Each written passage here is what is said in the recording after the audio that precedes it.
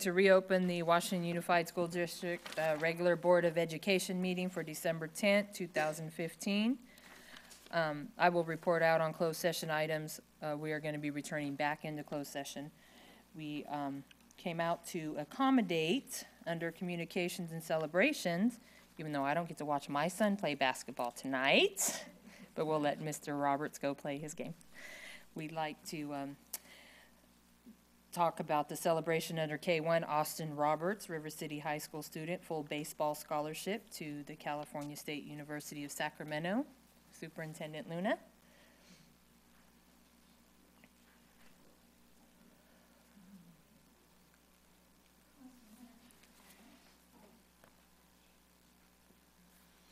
School districts are always so very proud of our seniors who... The microphone on? Oh, thank you.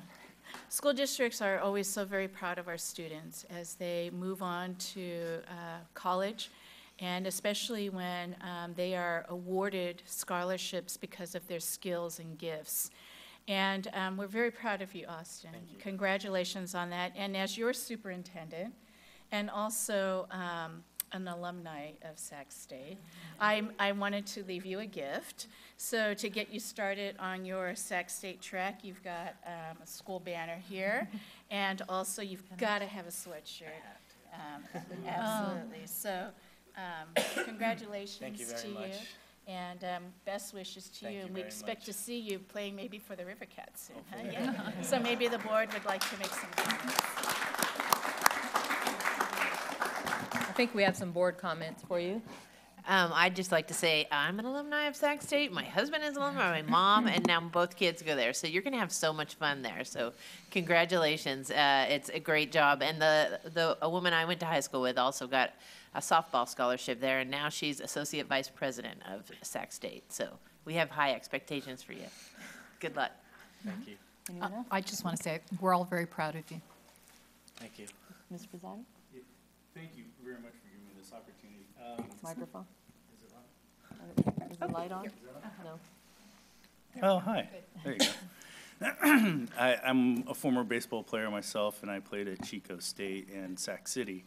And I got to say, I know exactly how hard it is, how much time it takes, and you know, getting good grades and still working so hard to be the best that you can be on the field is amazing. And you're just, you know, you make us all very proud to see you getting the scholarship. So I went to a school that didn't offer them, so it was not so much an award for me. So congratulations. Thank you very much. Board Member Kirby Gonzalez?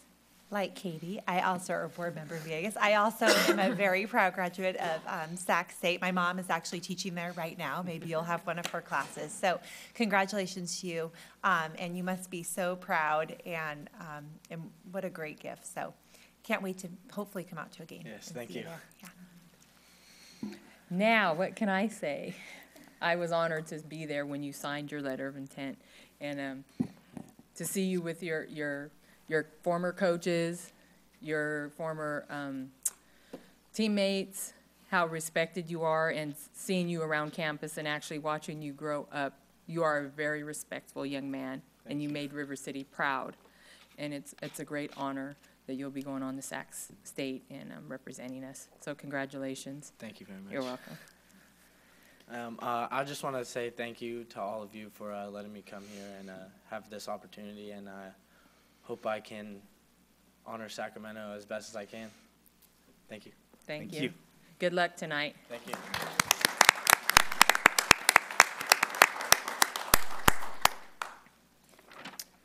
Okay, I think with that, we're going to go back into closed session.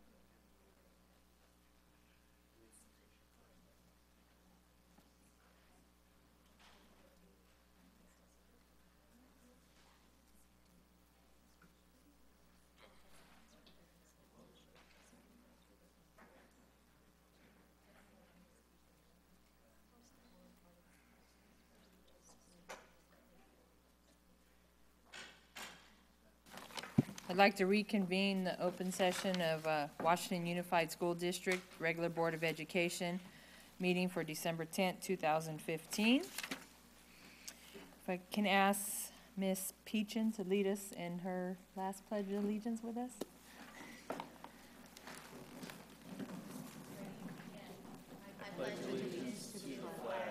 Of the United States of America and to the republic for which it stands, one nation, under God, indivisible, with liberty and justice for all.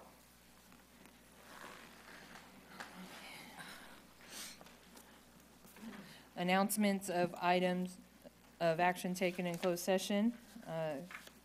Government Code Section 54957.6, conference with labor negotiators, information received. E2, Government Code Section 54956.9, D2, information was received. E3, Government Code Section 54957, employee discipline dismissal release, information was received. And E4, Government Code Section 54957, superintendent evaluation and assessment, information was received.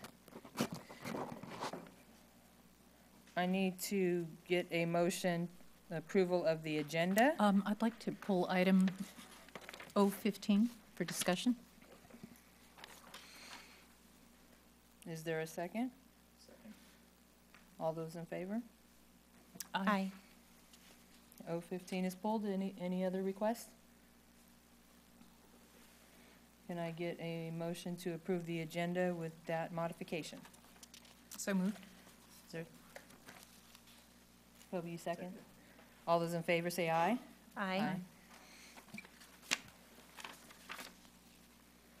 We are to the Board of Governance, J1, 2016, Annual Reorganization of the Washington Unified School District Board of Education Officers. Every year, we reorganize our board, and at this time, I'll turn it over to Superintendent Luna.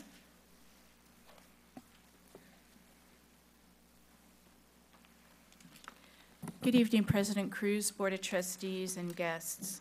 This evening, the board will be going through the annual organization meeting, and in this particular meeting, the board shall enter into discussion and make a motion to elect a president and a clerk among its members based on Education Code 35022 and 35143. At this time, before the board enters into discussion, I'd like to take this moment as your superintendent to thank President Cruz for her year as president, and in my 6 months here, I want to thank you for choosing me and your confidence in me as your superintendent. I'm the one that's been fortunate and very lucky. So thank you very much for your work and your dedication as president of the Board of Trustees of Washington Unified School District for the year 2015. Thank you.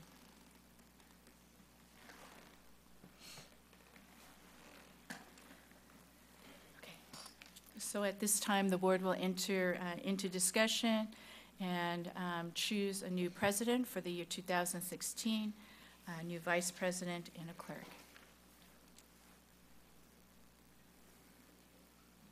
Can we open nominations? Well, before we have the nominations, I just want to, was there any comments or questions or anything about our year together? I just want to say as president, it's been a very adventurous, exciting year. Lots of things have happened in Washington Unified. It's been a privilege for you guys to trust me and let me kind of guide us a little bit. And I enjoyed the governance we have been trying to put together for this year. And I just want to thank you. I think we have a great board, and I think moving forward next year, we got a lot of good things coming. So I just want to thank you guys and actually wish you all a happy holiday. I just wanted to say thank you for entrusting me to be one of your fellow trustees. It's been a whirlwind of information that I've had to, read through and kind of figure out how to navigate through. But I do enjoy the camaraderie that this board has, and I really appreciate your trust in me. Thank you. Thank you. Anyone else? I just want to give a shout out to Alicia, who's done an excellent job. You know, that's a hard job to do, and with not a lot of training, you went out and you researched and you got a lot of training on your own, and you worked. I don't know anybody on this board that works harder than she does to be in the position. So I just really want to thank you for all the extra hours and all the extra time and your professionalism and your ability to run a meeting. I've been quite impressed. So thank you for that. I just want to thank all three of you. You've done a fantastic job. And I think, quite honestly, it should be 2-year, terms that we have. It has been, we have done so much this past year. I don't think much of which we could have never planned or anticipated. New superintendent, we are so happy to have. We had an appointment. This has been just a very busy year. A lot of work behind the scenes, a lot of high-stress work behind the scenes. And Board President Cruz handled it so well with the community members, with things that needed to happen, and so appreciate all that you have done there. I know when you came to this place of Board President, you had ideas and goals and places that we were going to go together. And a lot of that's happened. We've done a lot of good things. We have a good cohesive board. A lot of that's happened. But at the same time, our superintendent came on in the summer, and there's a lot of things I know that you still want to do that you haven't had time to do yet, because it has been a time of transition. And so I would make a unprecedented motion, and I would make one now, that we would keep Board President Cruz on for another year. So I would make a motion to have President Cruz nominated to be president. I'll second. I'll second. We'll second. Well, second. I decline. No. No, you're not allowed. Thank you, I appreciate it, and I do look forward. Sarah's absolutely right. There were some things I would like to do, but time, other things became priorities for our district, and I would like to say, working on this board a lot, we're really together. I mean, if you come to the meetings, we're pretty all on spot, and that's really due to the administrative staff giving us the information we need to make those choices. And so I really thank you guys for giving me that chance one more time. So do we need to make a formal motion? Okay. Make a formal motion. Is it a roll call vote or just? Unanimous? Okay. Okay. All in favor? Aye. Aye. Aye. Okay, so next we have the vice president role. I'd like to nominate Sarah Kirby Gonzalez again. I'll I'd second second it. Wow, this is going to be easy. Good jobs. Thank you. I would Are you gladly. willing, Sarah? Absolutely. All It's an right. honor. Thank you. All those in favor? of this? Aye. Aye. Aye, Aye. thank you. And then we have clerk. And I'd like to nominate Katie Vegas again. Oh, I don't. Really? Second. You did so I much. will be, and it's a lot to sign papers with Scott, but I don't have to be. But if anybody wants it, that's fine. But thanks, Norma, that's nice. Do we have a roll call vote or a motion to approve Katie as our clerk again? All those We in had a favor? Aye. Aye. Okay, that was easy. And usually we have our secretary appointed as the superintendent. Does anybody object to that? So we'll appoint Linda Luna as our secretary. So along with that, each year, we also go through all of our subcommittees. And over the past few years, it's kind of, I don't want to say be a free-for-all. I know we all have different schedules. And so we've kind of just all stated our interest in the board. So I'm going to go through them one by one. I will talk about which ones they are. I think this year, and I'll have to defer to Superintendent Luna, did we get the information on the delegate assembly? Is there an opening? I apologize, I did not get confirmation about our particular delegate position. It does state that it ends 2016.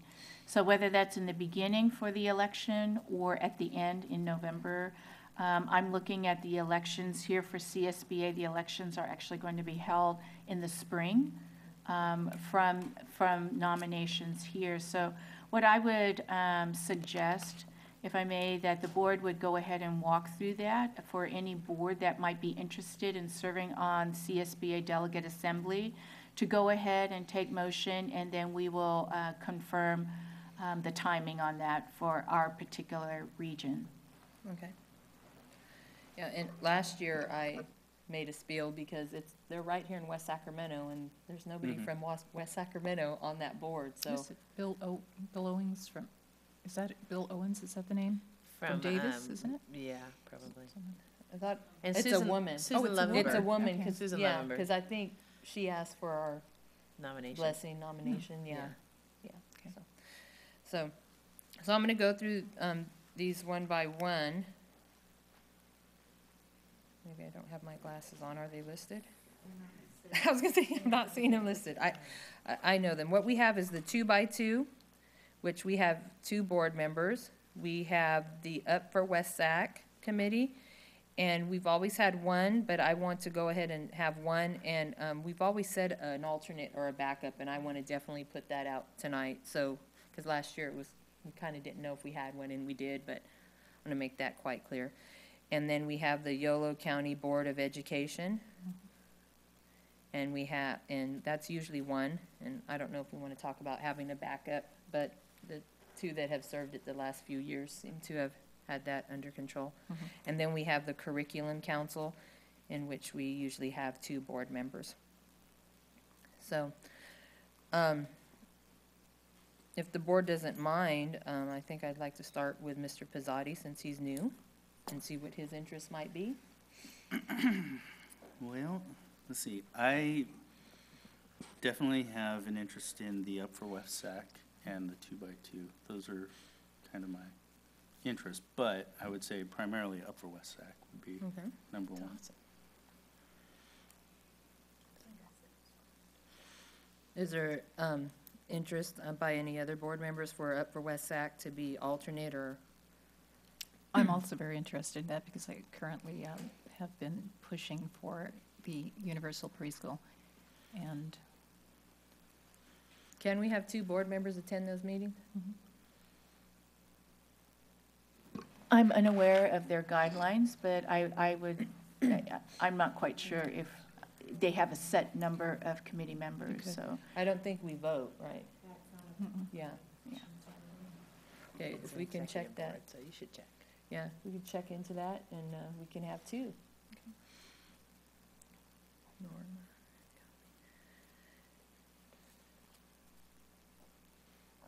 Is there, I know everybody's gonna jump at this one, is there any takers for the Yolo County Board of Education? Yay. Okay, it's been great, you know. a good one. We actually passed the resolution to make certain that, you know, all our high school seniors in all the high schools, you know, would be registered to vote, and that was something very positive. okay, and I know Sarah and I have served on the Curriculum Council. Is, Sarah, do you still have an interest in that, or? I'm happy to do that. I'm working on babysitters to be lined up, so that makes that a little easier. I apologize to everyone who was at the last one with my children, but yes, curriculum is near and dear to my heart. I'm happy to stay on that one. Katie, do you have an interest? We have 2x2 in the curriculum. I'd like to be on the 2x2. Yeah. And I also have, like the 2x2, I feel like, feels like we just got there in terms of momentum and work to be done. Is the board okay with that? Wait, did you just put one down? Yeah, I mean, like I said, I would say since I'm the newest on the board, you can all, in my opinion, you can all just go ahead and bump me out wherever you Well, need to. if one, Do we have an alternate? yeah, if we can't, if they can't make Oh, that it, would you be know, Right.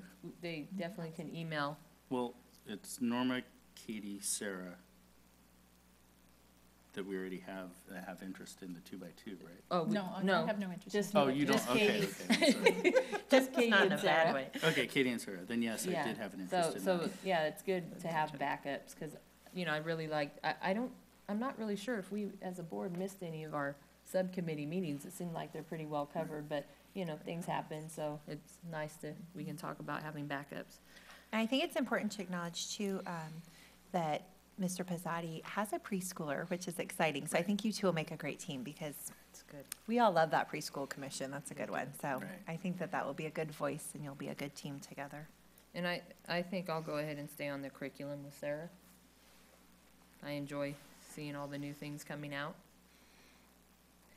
And is there an interest from anyone on the board on the CSB delegate assembly?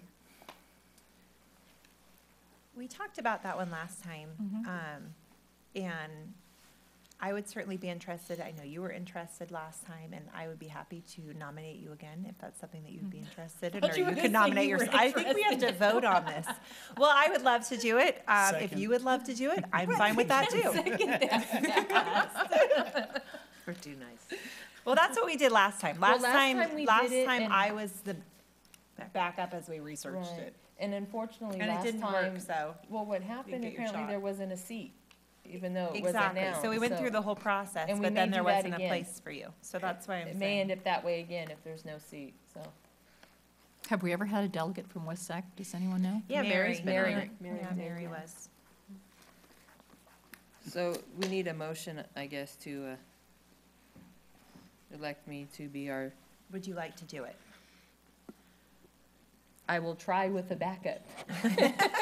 Okay, I'll make a motion to approve. Second. President Cruz. All those in favor, say aye. Aye. Okay.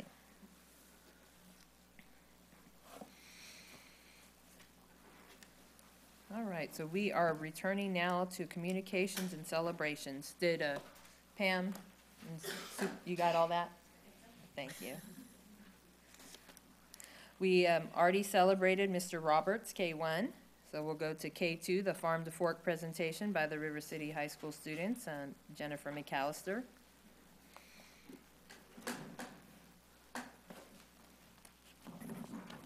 You're right. Good evening, President Cruz, and congratulations on a second term, members of the board and Superintendent Luna.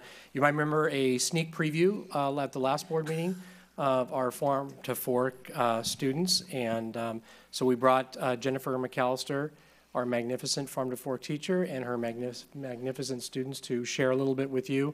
And we're calling it a celebration because there's a lot to celebrate. I was able to see this in action a few days ago and get the full treatment from the students. And so we have a little bit of a presentation from them and some visuals. So if you could cue that up, Pam, thanks.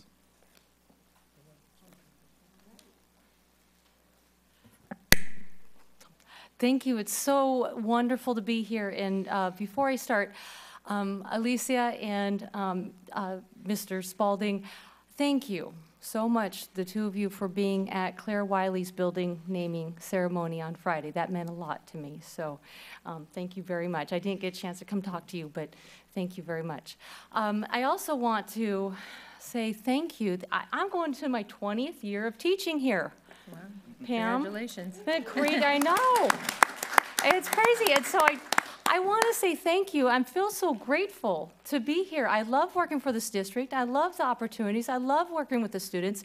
And this program that we have, it's working and it makes me feel good, and we're making good things happen for students and opportunities.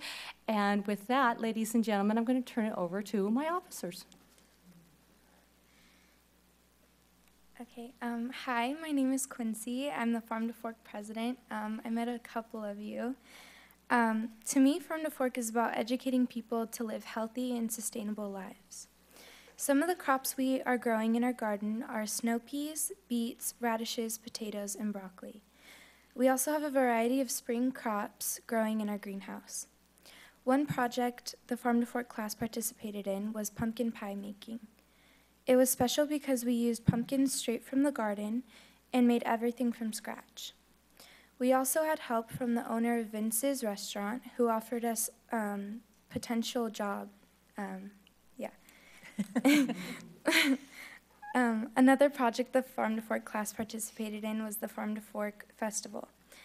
At the festival, we picked up trash and educated people about the Farm to Fork movement. Hello, everybody. My name is Emiliano Rosas, and I'm the secretary for Farm to Fork. And my experience with Farm to Fork is amazing. I get to meet a couple of you guys, Elise, President Cruz. You're amazing. You're fantastic.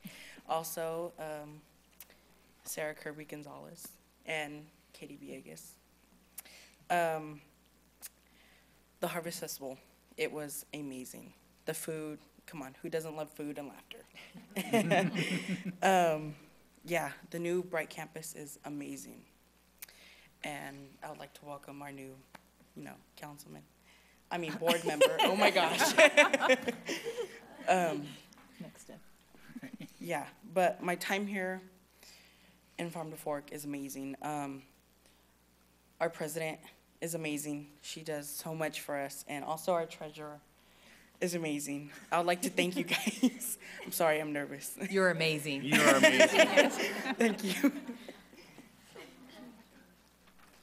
Hi, hi, my name is Valeria Velarde, and I'm the Farm to Fork treasurer. Farm to Fork is a great program in which students can learn skills they wouldn't learn in a regular classroom, skills that they can be useful for future jobs. I've noticed that most students work harder in the garden than in the classroom. Farm to Fork started as a comment that we should have a garden in the school.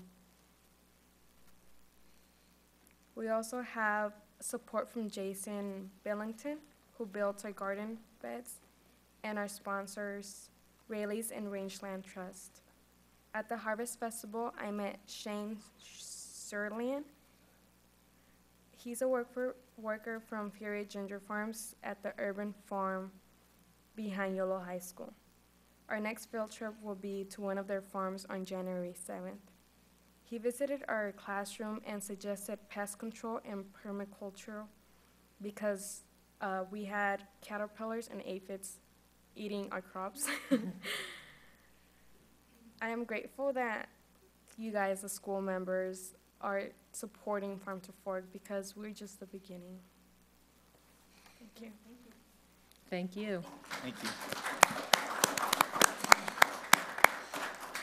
You have some comments? I do. I had a lovely tour of the garden, and I think there's a lot we can do with that garden. I think there's a lot of folks in the community that would love to support that, and one of the first things that I'm hoping we can get to, with them is fruit trees and more land expansion out there. I think they have a lot of area out there that could be used for that, and the kids are pretty excited about that. When I took a tour of the garden, they know way more. I've been gardening for years, but they knew way more than I did, and it was evident that they're learning a ton, and they're incredibly enthusiastic, and I'd like to do whatever we can, whether it's get sponsors outside in the community or have the school district fork over some land and money to support the project, because I just think it's that cool. It's really good. And there's a bigger movement going on. The Bridge Dinner is here in West Sacramento, and we have the urban farm stands that you're going to tour soon.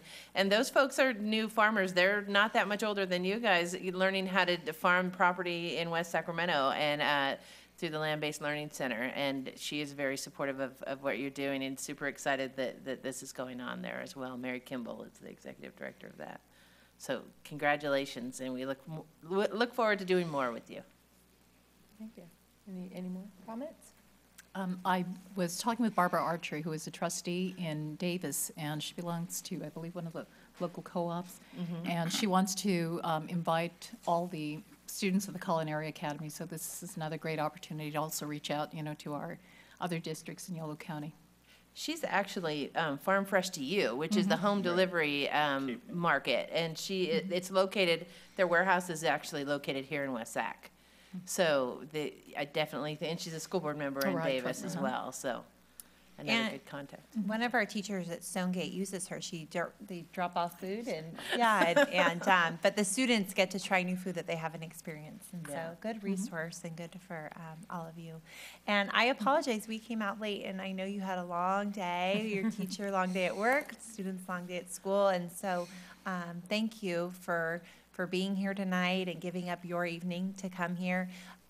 And the depth of work that you're doing at the garden is the knowledge that the students know, it really is incredible, and it's special, and it's true. When we go and we see our colleagues and we collaborate with others, we talk about you, and we tell them what we're doing. We say, come here, and we say to our superintendent, CSBA needs some more workshops. We have lots and lots of folks that could do a good presentation, and that it could be one that you could share what we're doing in the region and how really you've become a leader in that.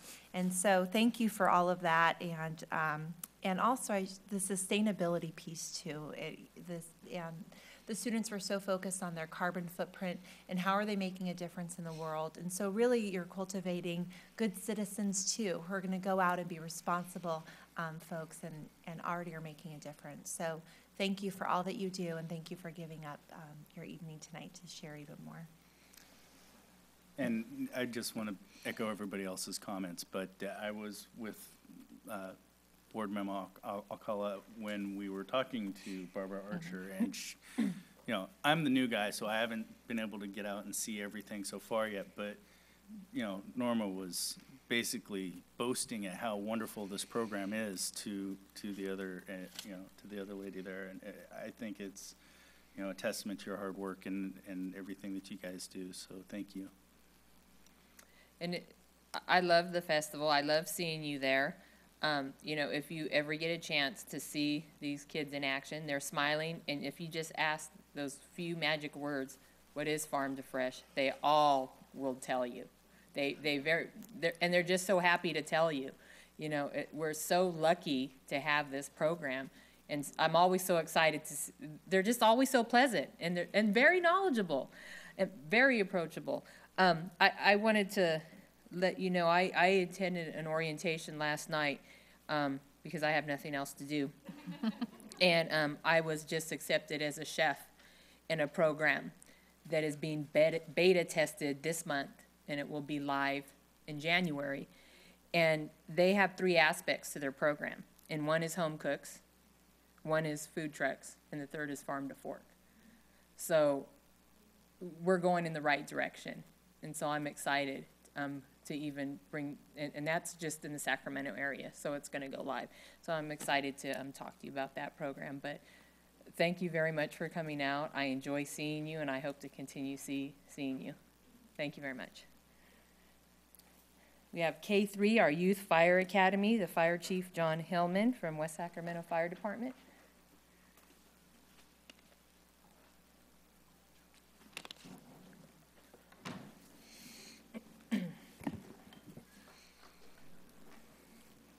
How does this go?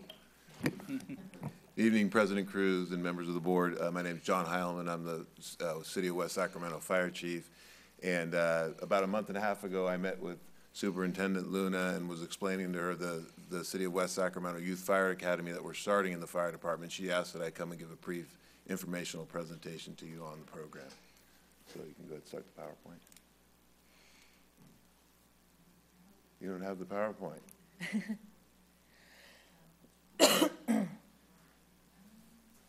I have it on a memory stick because I'm prepared.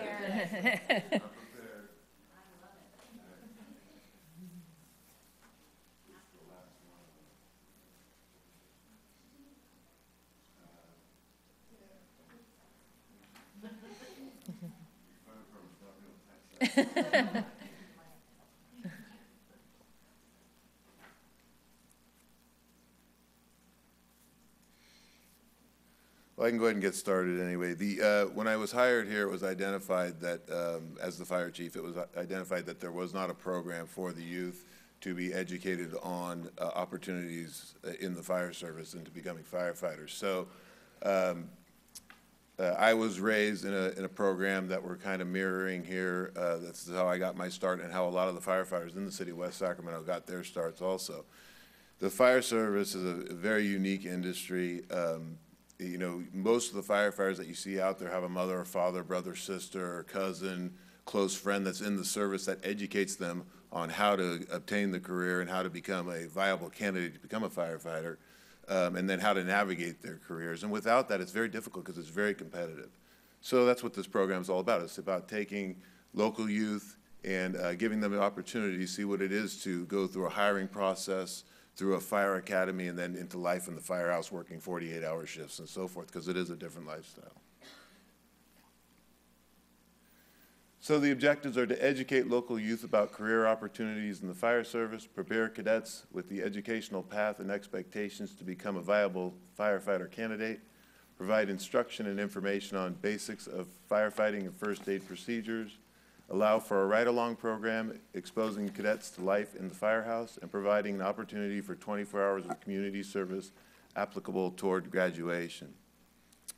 So we're basically taking what's 6 to 8 years of a firefighter's career, and we're condensing that down into about 2 months and giving them a quick, a brief overview. Like the academy, the actual hands-on firefighter hose and ladders academy is only going to be 1 week long, and usually it's about 18 weeks and so forth. Adjusting to life in the firehouse takes years, but we're going to give that to them in 24 hours. But it will actually give them they'll know when they leave this program if it's something they want to pursue.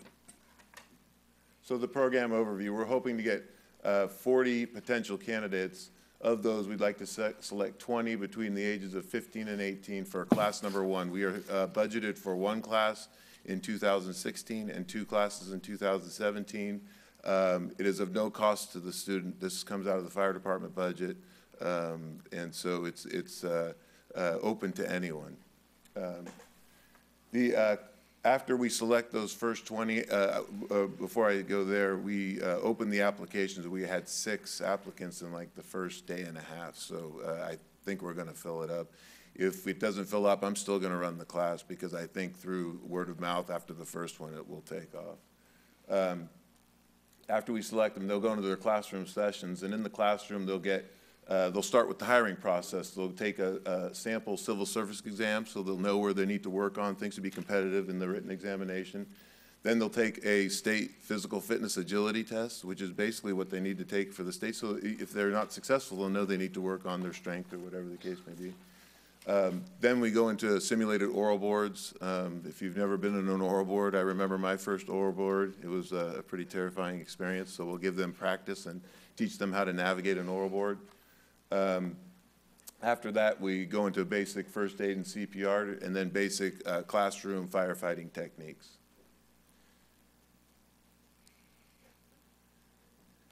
Once they're successful in the classroom, we proceed to the training ground. Now, the training ground is a week-long, 8-hour days at the City of West Sacramento Fire Training Facility, which is out at the Port of West Sacramento. And in the training in the academy, we start with the basics of firefighting, hoses and ladders, which everybody knows. But then we get into more of the intangibles, the physical fitness, the grooming standards, attitude, teamwork, ethics. Ethics is a big one. I have friends of mine who were not successful in the service because of poor choices they had made, in high school or in college. And so we want to educate the youth that, the decisions that they're making now are actually going to affect their future opportunities. So we talk a lot about ethics in the academy. The next step after successful completion of the hands-on academy, the week-long hands-on academy, they will graduate from the program. We'll have a graduation ceremony, and at the ceremony, they'll be assigned to a station and a shift captain, which is basically what happens when you do graduate from the full academy. They assign you to a station and a shift, and they'll perform 3 3-hour shifts at the station, then 1 8-hour weekend shift where they'll spend 8 hours with the company.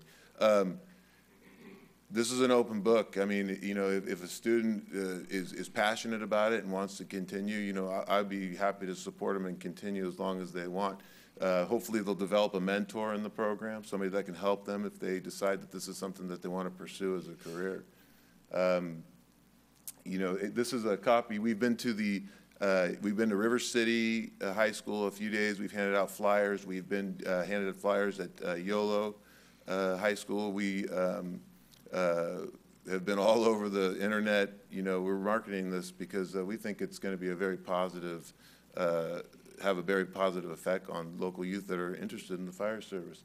This is a copy of the informational flyer that we've been handing out at the schools and talking to the students about. You know, our goal is to have one day a firefighter get hired and say that they got their start in the City of West Sacramento Youth Fire Academy. So I'd be happy to field any questions that you have about the academy. Do we have questions or just great comments? Right?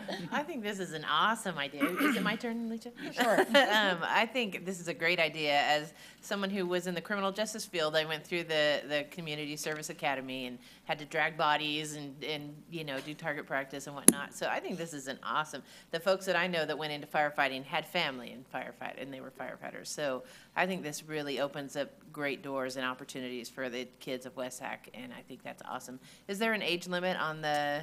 We're looking at 15 to 18. You know, this is our first go at this one, so you know, we're going to make the adjustments that we need to make, depending on how many applicants we get. You know, we'll make the adjustments from there. If we need to widen the range, we'll widen the range. But I think 15 to 18 is usually about the maturity level that you want for the program, but we'll see how it goes.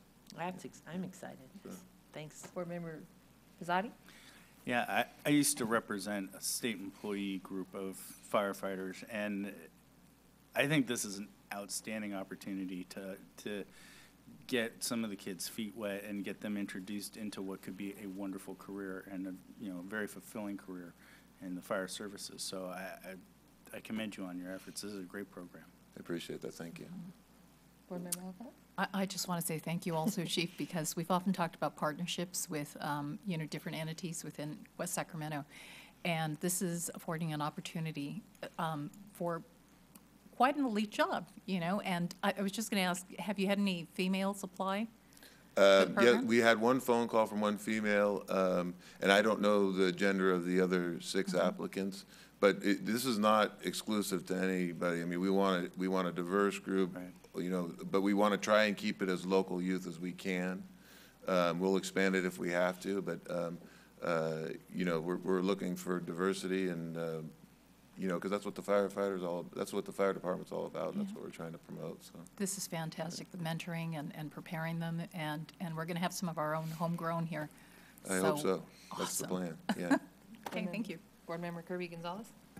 We think alike. I wrote women, question mark. So the firefighter that's actually, I put on this project when we first thought of it is a female firefighter who's very passionate, and she understands where we're trying to take the program. So I think we wanted to show that there is diversity in the fire department. We didn't want to show just, you know, males. So that's Yeah, absolutely. Yeah. No, I appreciate this. Is as everyone said, this is a great opportunity. I saw you speak at a council meeting, and I thought, I want to hear that presentation, so I'm so glad that you're here. Good. And whatever we can do to support you and help get the word out, I have no doubt that you'll fill this class, but we can certainly help and make sure that we get the word out as well. Is this a model that, in terms of the way you're doing the course outline and things like that, that you've seen in other places that's replicated, or is this something that your team has designed? I'm just wondering about that This is process. kind of a morph of a lot of different models. Okay. You know, the model that I first, you know, I was sitting in a speech class and my friend said, "Hey, let's go be firefighters." I went, that sounds great. And the next thing I knew, you know, I went to my first drill and I was going, I found it. This is great. And that's what we're hoping that some of the students here find. And I stuck with it. But we took that model and then a few of the other models that other people have been in, we kind of morphed them for what you can do. You know, in those days, in the, you know, mid-'80s, the liability factor wasn't such a big issue, so you have to be a little more careful now. But we think it'll be an exciting and a good program.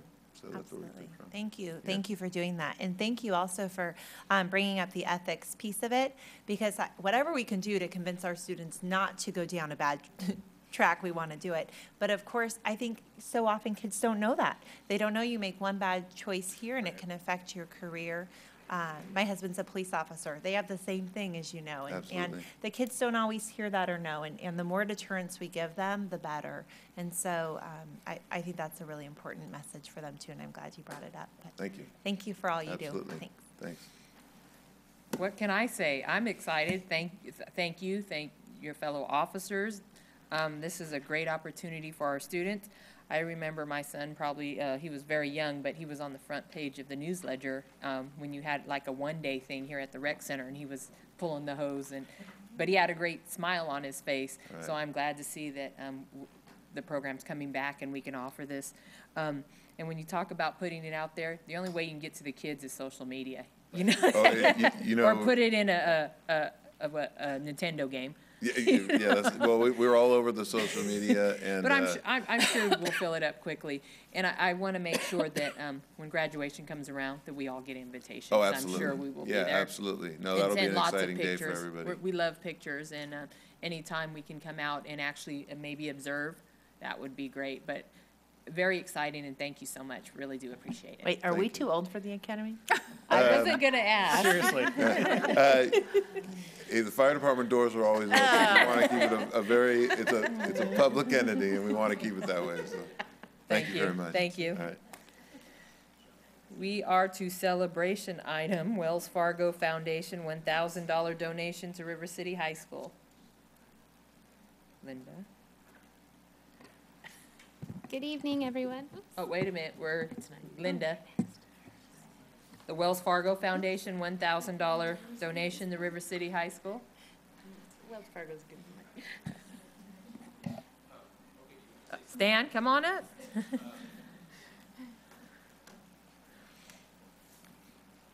Good evening. River City High School. On behalf of River City High School, I'm Stan Moisich. I'm the principal of River City High School, and I'd like to thank Wells Fargo for once again contributing to our school program. So this year, they've given us $1,000 to help our schools.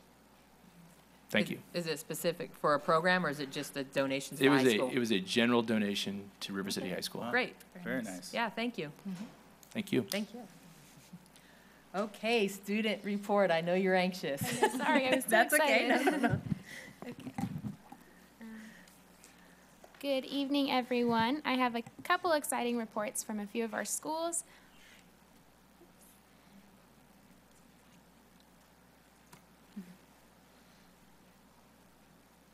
Thank you. On behalf of Southport Elementary. Good evening and happy holidays from Southport.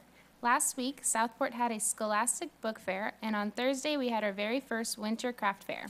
The craft fair was a fundraiser for our 8th grade students to go on a field trip to Washington, D.C. in June. The fair was a huge success, and they raised almost $2,000. We recently had our business day for all of our 4th graders. Each student chose a career, researched that career, dressed the part, and recited oral presentations for visiting classes and parents. The cafeteria was packed and buzzing with future entrepreneurs, doctors, lawyers, teachers, and superintendents. It was an exciting time. On Saturday, January 9th, Southport will host our annual Rose Pruning Clinic for the public. This free clinic is run by TJ David, who is co-creator of the World Peace Rose Gardens located all over the world. The clinic will run from 10:30 to 12, and everyone is welcome. Please mark your calendars for January 9th at 10:30. Refreshments will be served. Southport wishes you all the best during this holiday season and a wonderful new year. At River City High School, please help us to celebrate the holiday season by joining the RCH Choirs, Jazz Band, and Orchestra as we perform a selection of holiday songs. There will be an audience sing-along at the end, and hot cocoa and cookies will be available. The performance will be at 7 p.m. in the River City Cafe. Tickets will be $4 at the door. And a huge thank you goes out to Board Member Katie Villegas for helping the music department acquire an extra piano. We are extremely thankful. Also, It was I delivered it. Oh. Well, thank you anyways. Okay. Also tomorrow is the holiday movie night hosted by the freshman leadership class. The Polar Express will be playing from 5 to 7 p.m. and the Grinch will be playing from 7:45 until 9:15. This event will be at River City in H Commons and is open to the entire community. It is $2 per person and will be loads of fun for the entire family. I encourage everyone to come out to the movie night, the holiday performance, or maybe even both to support a few of the great programs we have at River City.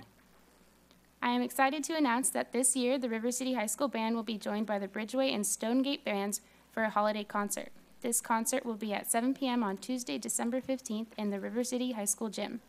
Admission is free with the suggested $5 donation at the door. Come out and enjoy a night of winter band music. We hope to see you there. And a friendly reminder that if you would like to support the rugby team, you can purchase a pancake breakfast ticket for $7. The breakfast is December 27th at 8 a.m. to 12 p.m. and is hosted by our local VFW. With each ticket purchase, you are also entered into the free drawing at the door.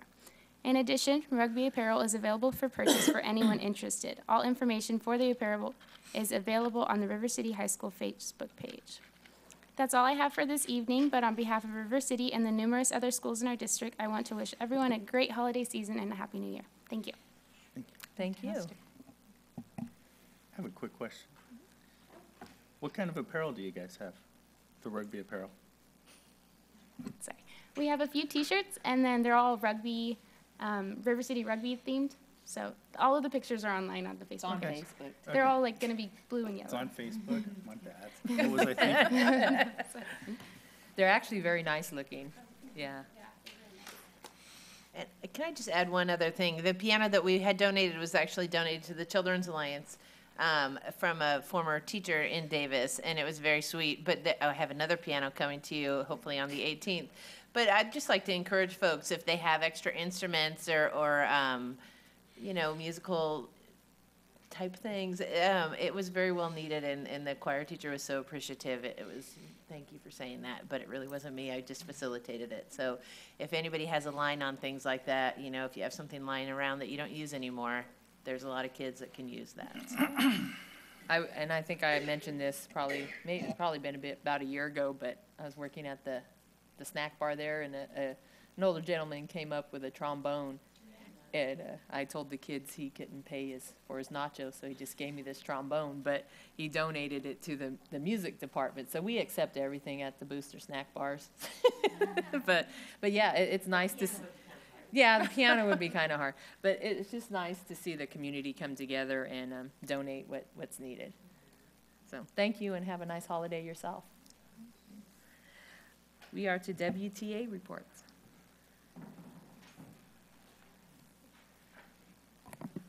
Good evening. Kobe, just a quick note. I bought one of the rugby hoodies. It's really pretty snazzy looking. I'm not knowing it tonight. I'm trying to find it online right now. Okay. Good. Very nice looking. I'd like to thank the board and the district for honoring one of our teachers, Claire Wiley, who died prematurely last year.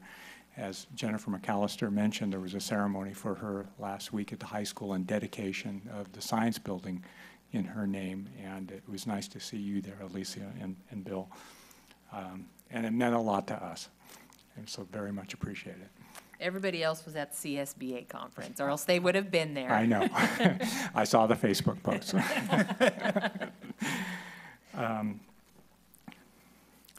I was going to, tonight, let me see, I have a couple things I wanted to bring up.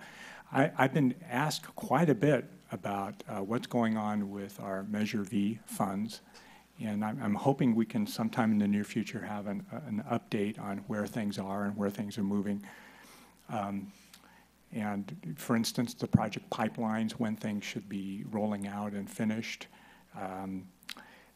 the layout on this and the improved safety across the district, and then the one I just got hit with this morning was, what about the new building at the high school? And I know teachers are anxious to become involved in that process, and I know with our expansion of our career tech programs, there's a lot of interest in that. So I'm hoping we can have those conversations or have that report sometime in the near future. Thank you. Negotiations. So our negotiations team has been working very hard, and they've always worked very hard. They come to the meetings very well prepared and ready to work, and they've taken on these duties in addition to their normal teaching tasks. This is a lot of work, and they don't get paid for it. They've been very disappointed this last month. We've had 2 bargaining sessions that were canceled at the last minute, and they feel very let down by that. And so I'm hoping when we come back in the new year, things can get rolling again. I have to say our negotiations last month in November went very well, and we moved very quickly on a number of items. So I'm hoping the rest of the process goes that way as well.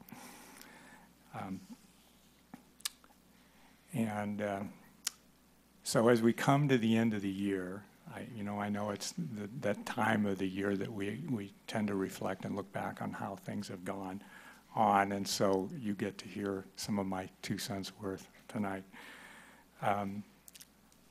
First, just kind of a general thing.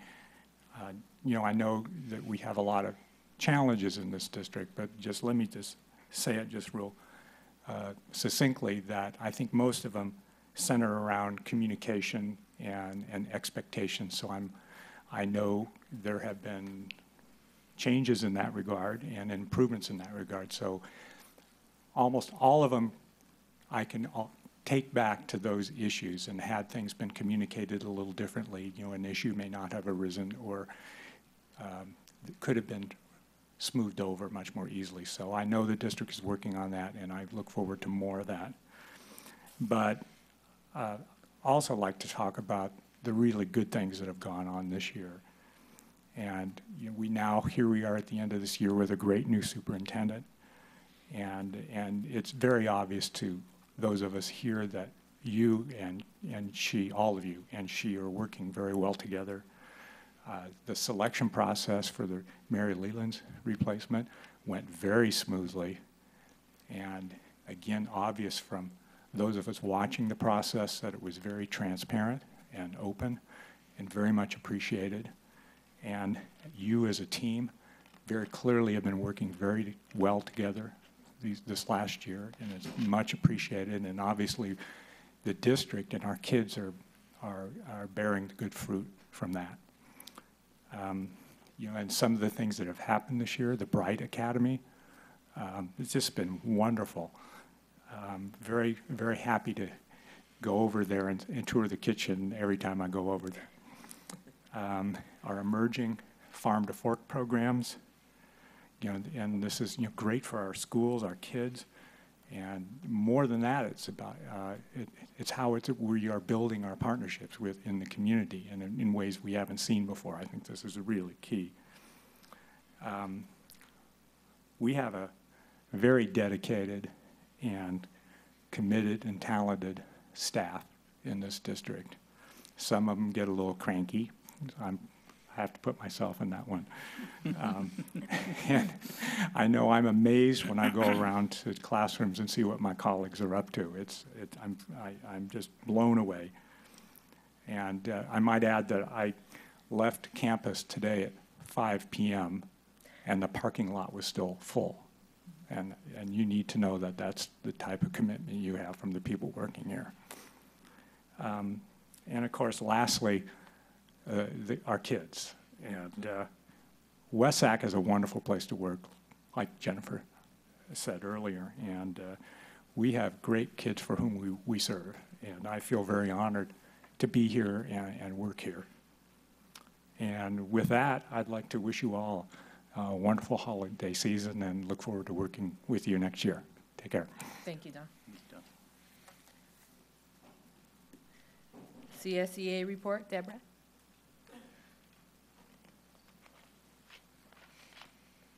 Good evening. I want to say congratulations once again, Mrs. Cruz and Ms. Gonzalez for having another term added. Also, CSEA is having their annual holiday party, and once again, we would love to have you guys' presence. It's December 16th at the VFW Hall. I have your invitations.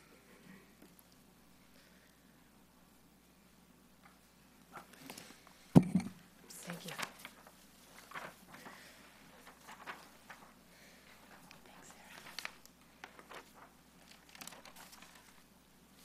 We have such a great time, and it's really classified really like seeing when the board come in, so we really hope that we can see you guys again this year.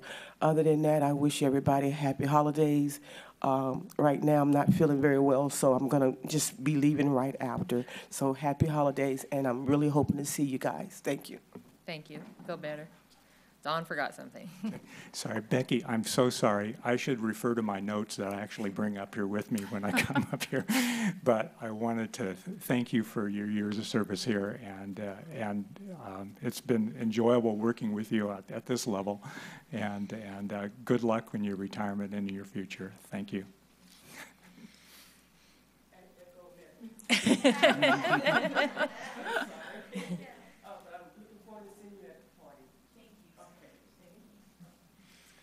I have public comments next. I have, looks like Sean, is it Rajabi? Yes. Is it Sean? Right, Sean. Okay.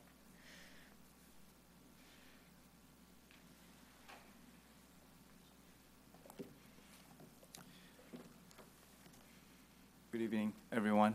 Thank you for the opportunity that you gave me to be here tonight and talk about our services. It was my pleasure to meet Norma at San Diego Convention Center at the California School Board Association.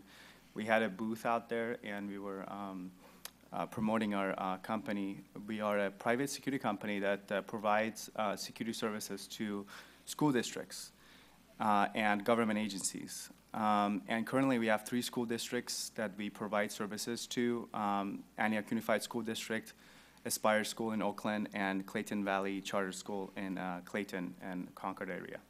So the biggest that we have is the Antioch Unified School District, which is approximately 24 schools that we patrol.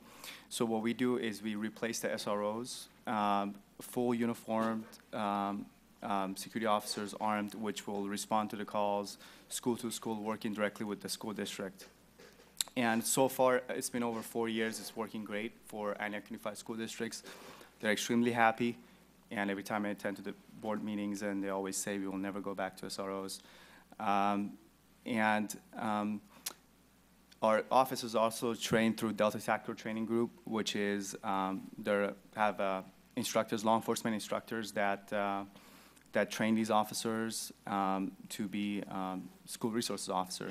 And most of our officers either retired police officers or graduated police academy.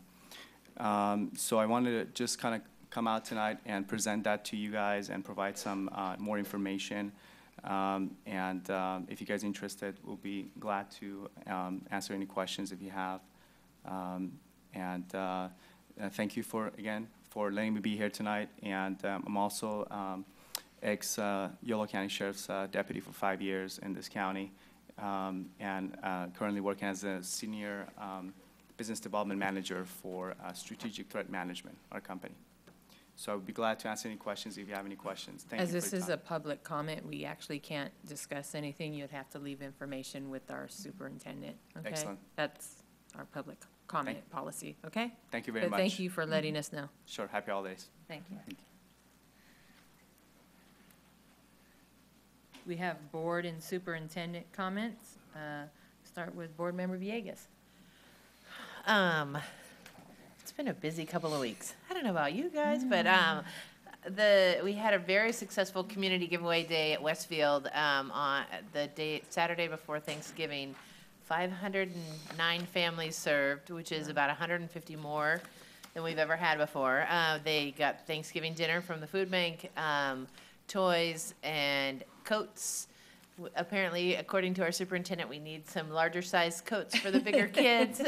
We usually try to focus on the smaller kids, but hopefully next year we'll be able to fix that. We had over the toys, presents, food, coats, blankets.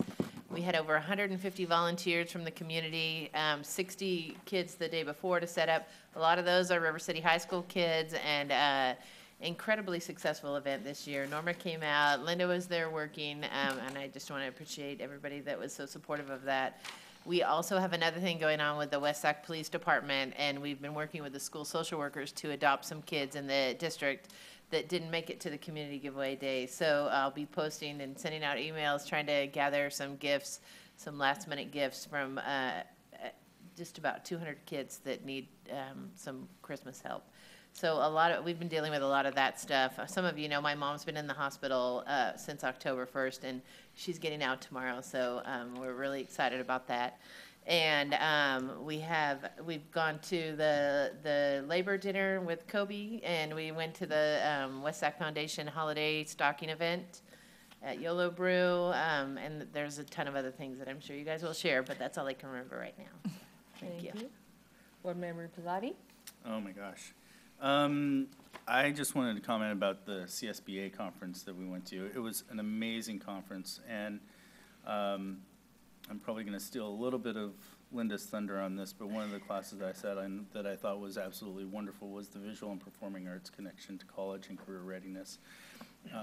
It was absolutely amazing, and some of the ways that they described how the brain functions with, performing arts and music, and how it ties in both hemispheres of the brain, and they also showed analysis of how, students that engage in some of the performing arts and music tend to have lower dropout rates. They have higher daily attendance, and I thought that was really fascinating.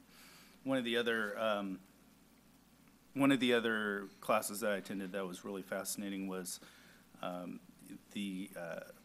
this hot topics in sports, and it touched on concussions, Title IX, sudden cardiac arrest. They said sudden cardiac arrest is number 2 major injury right behind concussions. So I thought it was very fascinating, and they fortunately gave us some handouts so I can pass that along to everybody on the board as well. I also took a lobbying 101 class, as that's kind of an interest of mine. There's another one that I'm forgetting. Oh, interest-based bargaining, which is something I think is a very hot topic right now, and it's an interesting idea, and it's something that we should all consider, and maybe in the future and going forward, it might be something of interest for all of us. It was a great class, and I would love to see more of a discussion on that. Okay. Board Member Alcott? It was wonderful attending the California School Board Association, and we were very strategic. Each of us chose different areas. You just heard from Mr. Pizzati, and Sarah also give you an update on some of the classes she attended over there. I attended 2 that I felt were very important. One was on Medi-Cal reimbursements. That can really mean a lot of money to our district and for our kids. And the other one was, there was some on curriculum and policy, and there was one that I did attend, and it was on the state bond that's going to be on the ballot in 2016. And I didn't know, but when we get this bond, it's normally like a 50-50, but even in our district, we have an existing bond, we would have it matched by 40%. And that also is something, yes, quite a bit, I know. I was also very impressed. So that would also mean a lot more for our kids in the district. And then what I wanted to mention is I just met with Art Pimentel across the street and with Superintendent Ortiz, and they wanted me to mention that this Saturday, December 12th, from 8 a.m. until 2 p.m., they have Jumpstart to College, and this is for juniors and seniors in our high schools, and it's to learn about the SCC Advanced Education Program. It helps them complete English and math assessments, and hear from student service, academic counseling, financial aid professionals, and how attendance bumps up class registration. So we want to really encourage River City and YOLO students to attend this. Thank you. Thank you. Board Member Kirby Gonzalez? Okay. Yes, CSBA this year, there were a lot of great workshops, got a lot of good information, and so I'm going to, I'm still digesting. I have pages and pages of notes, and compile some of that and make it so it's an easier information to share. And I'm not going to talk for hours right now, but so to be coming, some of those pieces. But to give you a highlight, one was civic learning. The facts are really staggering when they talked about 18 to 24-year-olds in California were more likely to have been arrested than to have voted. And so we talked a lot about that. What does that mean for our kids, for our juries? If you're sitting on a jury and you're a jury of your peers and they don't understand the government structure, what does that say? And so how do we engage our kids in civic discourse and really get them to be active citizens? and you could have some good input on this piece too. So we'll have more information coming on that. I looked at some resolutions. That County Office of Ed's doing a lot of work with that. But what does that mean? What does that look like? And how can we as board members help with this? And so that was a really great piece. One was early learning. Talked a lot about reaching out to those informal caregivers too, those grandparents and the aunts and the uncles and everyone who's watching kids at home before they enter school, and how do we tap into that? I know some of our nonprofits do that already. One piece is the Affordable Care Act does pay for a developmental assessment by a pediatrician, but only 28% of kids are getting that now who are young. So how can we really help get our kids ready before they're here and they're in school? When I asked in one group who was doing great things with preschool, I said, you know, we have a lot of great things happening with preschool. Now, what did you do about your folks who didn't qualify because they make a little bit too much money, so they couldn't qualify for our great free programs, and they make not enough money to pay for a really high-quality private program? What do you do for them? And they said, oh, we're still working on that. Right. So I went for answers, but I think it's such an important discussion, and I'm really glad that we have folks on the preschool commission who are going to work on that too. We talked about some of the exciting things around our new buildings, the new school buildings that we've even been looking at, and what do these facilities look like? They're not using very much water at all. They're not using very much electricity at all, if any. And they talked a lot about bringing in light and having good air circulation and what that does to cognitive development, as well as ways to fund these things, because building a school is so much money, and how are we going to make that happen? So just a lot of great pieces there. We talked about the budget, what the governor wants to see as some priorities, what they think the legislators want to see as some priorities, and they don't always match up. And so what it might look like for a state bond, what it looks like for a Prop 30 extension, the possibility that maybe our legislators would want to put the facility bond maybe on an earlier ballot, not to get it off the November ballot. So there will be a lot of things coming up that we need to really pay close attention to. And with that, President Obama did just sign ESEA, and so it does give us flexibility in states and local level, which is a big responsibility for us, and it comes with a lot. And I know we've been working hard on that, but exciting time, but with a big responsibility. And I think we're live streaming. It looked like we were live streaming now, because I checked board, there was an option. So, okay. Kudos. Yeah, good. So we had just talked about that, and now our board meetings, it looks like you can go online, and so we can tell folks that they can live stream our videos now for all of the millions of people out there that really want to watch these. And I'm really happy to see Area 3 writing project on tonight's agenda. That's an exciting thing to see. And thank you to Becky for all that you've done, and we appreciate you. So good luck in your next journeys as you go. Thank you. And with our superintendent and some of our board members off at CSBA, the assistant soups and myself, we held down the district pretty well, I think.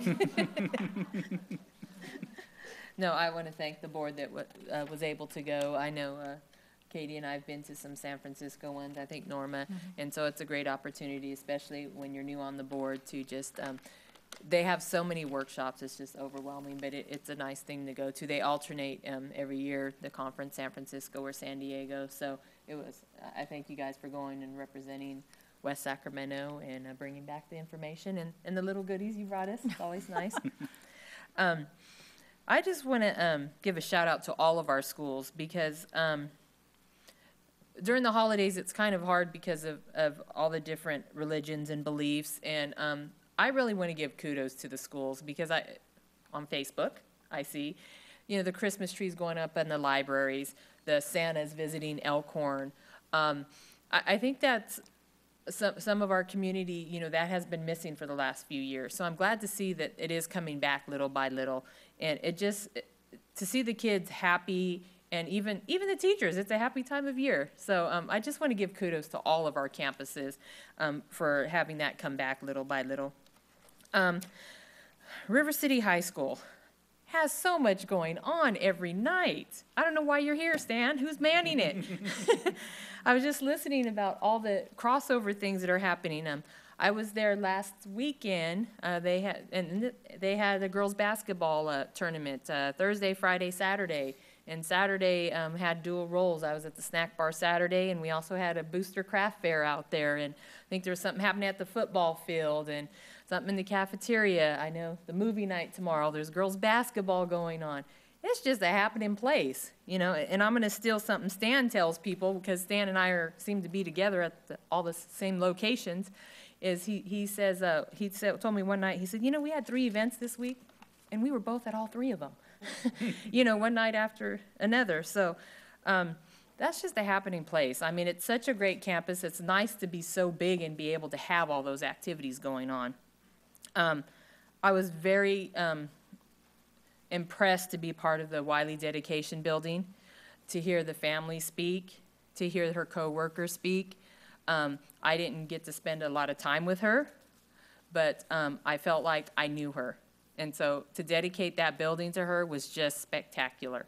And I was glad I was able to be there for that. And I also want to wish everybody a happy and safe holiday. But I do want to let you know the boys the boys basketball at River City. They played last night, tonight, tomorrow night, Saturday night. You know, my son was up at 3 o'clock in the morning doing laundry. I said, what are you doing? But they have their first home games next week, so if you get a chance and you're bored next Monday and Wednesday night, you should come out and see it. I know Katie and Oscar have donated $100 the last few years for our half-court shot, and thank you very much. And hint, hint, if you want to do it again, but it's just a nice time to come out and support the River City High School Athletic Department. And with that, I think I'll turn it over to Board Superintendent Luna.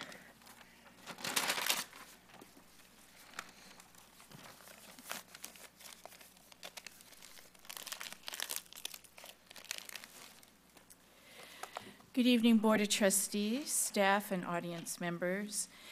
There is a lot going on in the district, and when I was putting together my update, I was missing so much because I kept hearing President Cruz, Linda, only 10 minutes, only 10 minutes. But all that to say is there's a lot of work going on for our children, and a lot of work going on for our staff. And it is so wonderful to be a part of this great district that's really moving forward and moving quickly on behalf of our kids.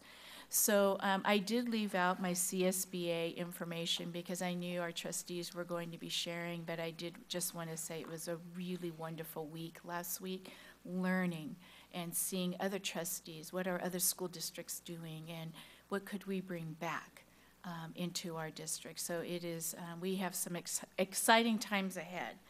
I think what I'd like to do for this evening is just start by honoring our Assistant Superintendent of Human Resources, who, after 30 years of service in public education, will be retiring at the end of this month.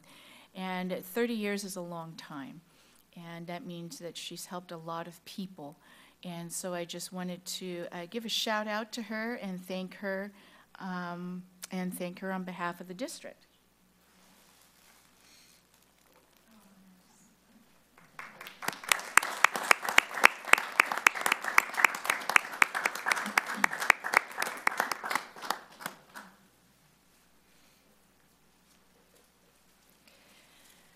Okay, let's see. I'll try to go quickly here.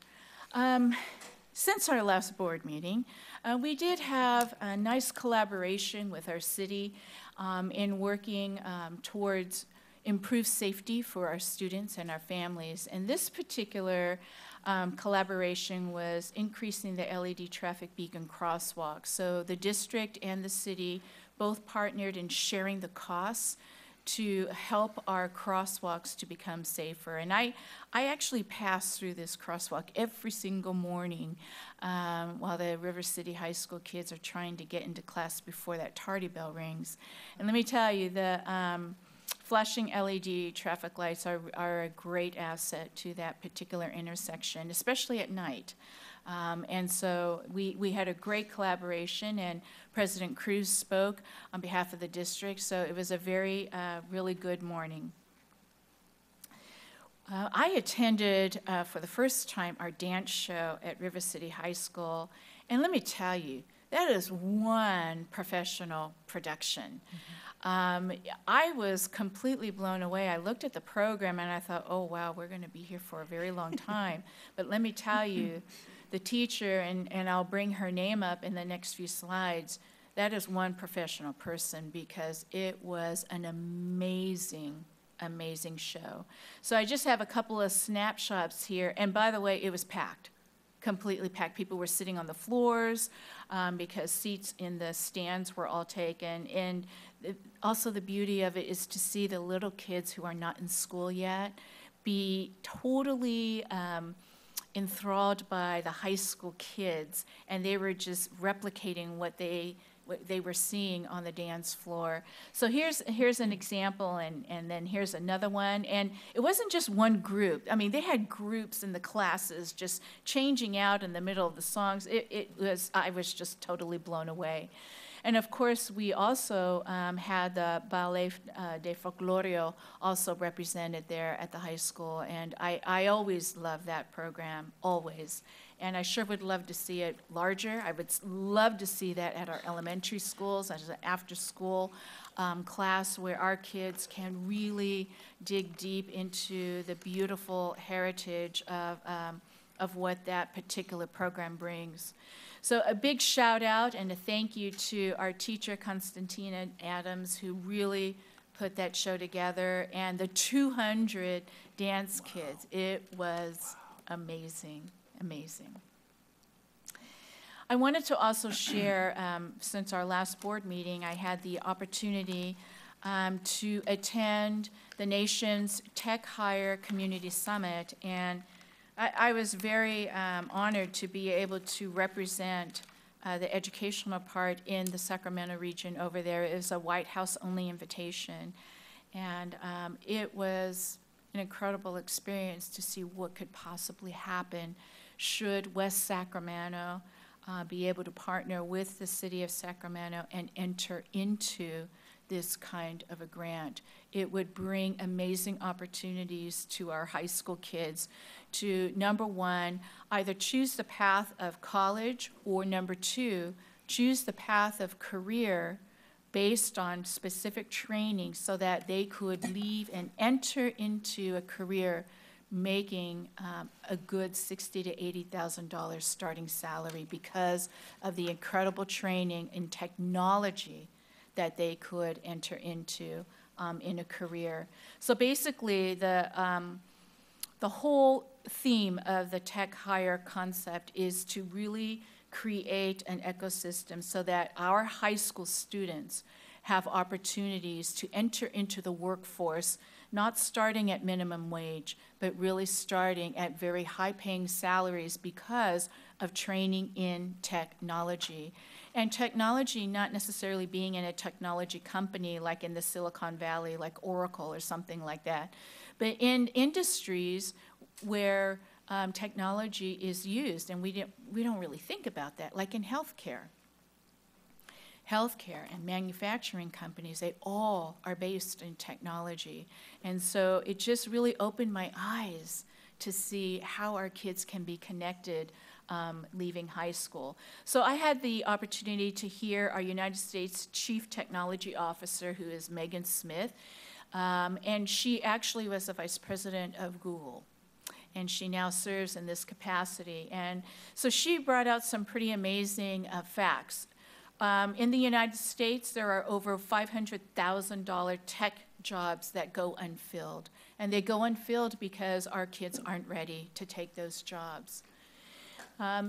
Secondly, one of the ways in which we can help our kids in this kind of a program to immediately go into very high-paying jobs or to the college route of technology in their particular area of discipline is the concept of boot camps and helping them to be completely mentored in very intensive study of a 4 to 6 week program. They're targeting 16 to 24-year-old youth, so even when they get out of college, they could still have this opportunity. And I think about my son. Though my son is 28, when he graduated, he said, "Mom, you promised that if I went to college and I got my degree that I would be getting a job. I can't get a job. I've put out 99 applications." I didn't know how to answer that. And so this is a reality for all of our kids, even when they get out of college. How can they get a good job? Let's see here.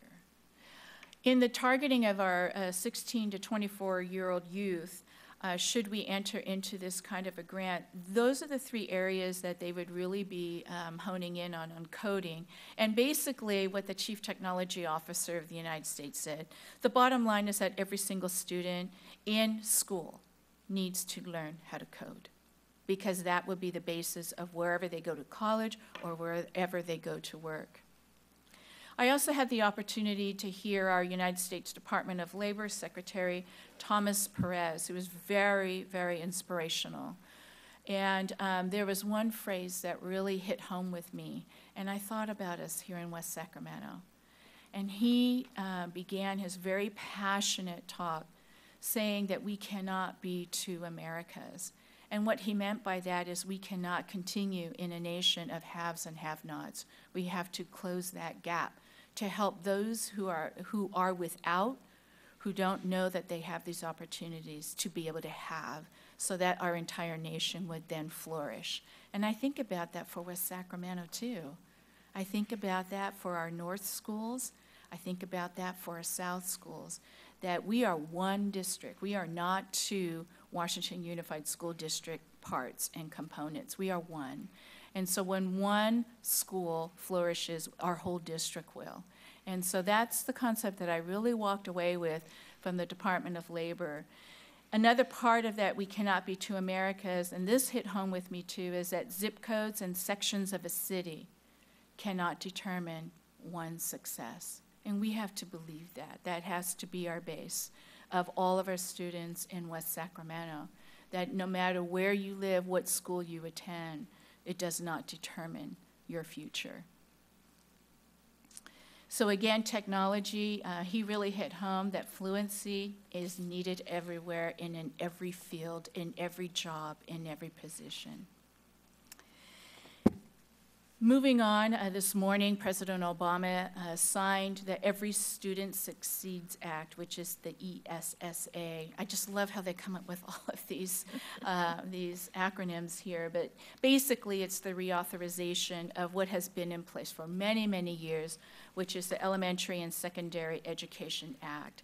And that's what No Child Left Behind was based on. It was just renamed. And so now it's renamed Every Student Succeeds Act. And basically how it affects us here is that it's going to be more shifted to state responsibility. Instead of having the federal education department come down on school districts, it's going to be more on the state level. And it is a huge responsibility for the state of California.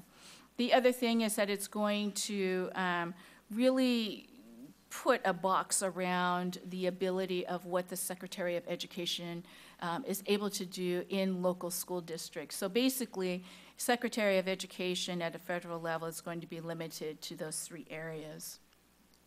The timeline is 2016-17, when most of the act will be put in place. So as this starts to roll out, we will give an update to the board. How is this going to affect us? And lastly, they're looking at interventions, which I think is a good thing, and that's going to be rolled out in 2017-18.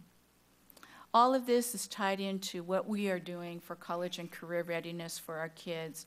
And I just wanted to assure the board, you heard the presentation of how our kids did in the last first year test of the new standards last spring. We saw the data. We have a lot of work to do. But I want to assure the board that all teachers, all classified staff, all administration, all district office are very focused on two areas. And that is our English learner achievement and our students of poverty achievement, because we have to go back to that. We do not have two Americas. We do not have two sections of West Sacramento. We are just one. And so we're very, very focused on that. I had the chance to go to a VAPA staff development, and it was I loved it. I was able to sit and collaborate with an art teacher and a dance teacher about weaving in English learner standards into the arts. And I just loved that. So that was probably the best part of my day, being with the two teachers at that time. We've also been doing classroom walkthroughs. I spent a half day at River City High School, specifically going into classrooms with the administrative team, not looking so much at the teachers, but looking specifically at certain students. Are our students engaged in learning? How can we help them? And so I loved it. That was the best part of my day on that day, is being able to be with kids. Just a few things I want to put on the board's radar. February 6th is going to be a very special Saturday, and it's called the Steps to College. The California Department of Education and the Consulate General of Mexico in Sacramento are combining work together on behalf of students who are undocumented to have opportunities to go to college. And so there's going to be a university fair, basically private universities, state universities from all over the United States will be represented at this particular fair, as well as colleges from Mexico, to help recruit students, particularly students who are undocumented. The other thing is that they're going to have workshops for parents so that they can understand what to do in college admissions and how to apply for financial aid. The other date I'd like to put on the board's radar, and we would love to be able to register you, is on March 8th. As part of the Equity Summit in Yolo County, they're bringing in a guest speaker, Dr. Pedro Noguera, and he's going to be doing a 4-hour dinner and summit on systems change for social justice. Dr. Noguera used to be a board member in Berkeley Unified, but he is currently serving as a professor down in Southern California and very passionate about the concept of equity in public schools. So if you are interested, we will be happy to get you registered. I'm expecting the entire administrative team to go. I'm also expecting the administration to invite teachers to attend as well. Winter break will be next week, and a well-deserved break for everybody. But to our parents and our community who's watching, next Thursday is a minimum day. Just want to remind everybody. And also that our school district offices and schools will be closed between December 18th and January 1st. And please remember to come back to school on Monday, January 4th. That's probably the most important line for all of our parents. So it is great to be WUSD. Great place to be. It's been a wonderful first semester, and I just want to wish everybody, the board and all staff, happy holidays and enjoy a well-deserved 2-week break. Thank you very much. Thank you so much, Linda. Thank you, Linda.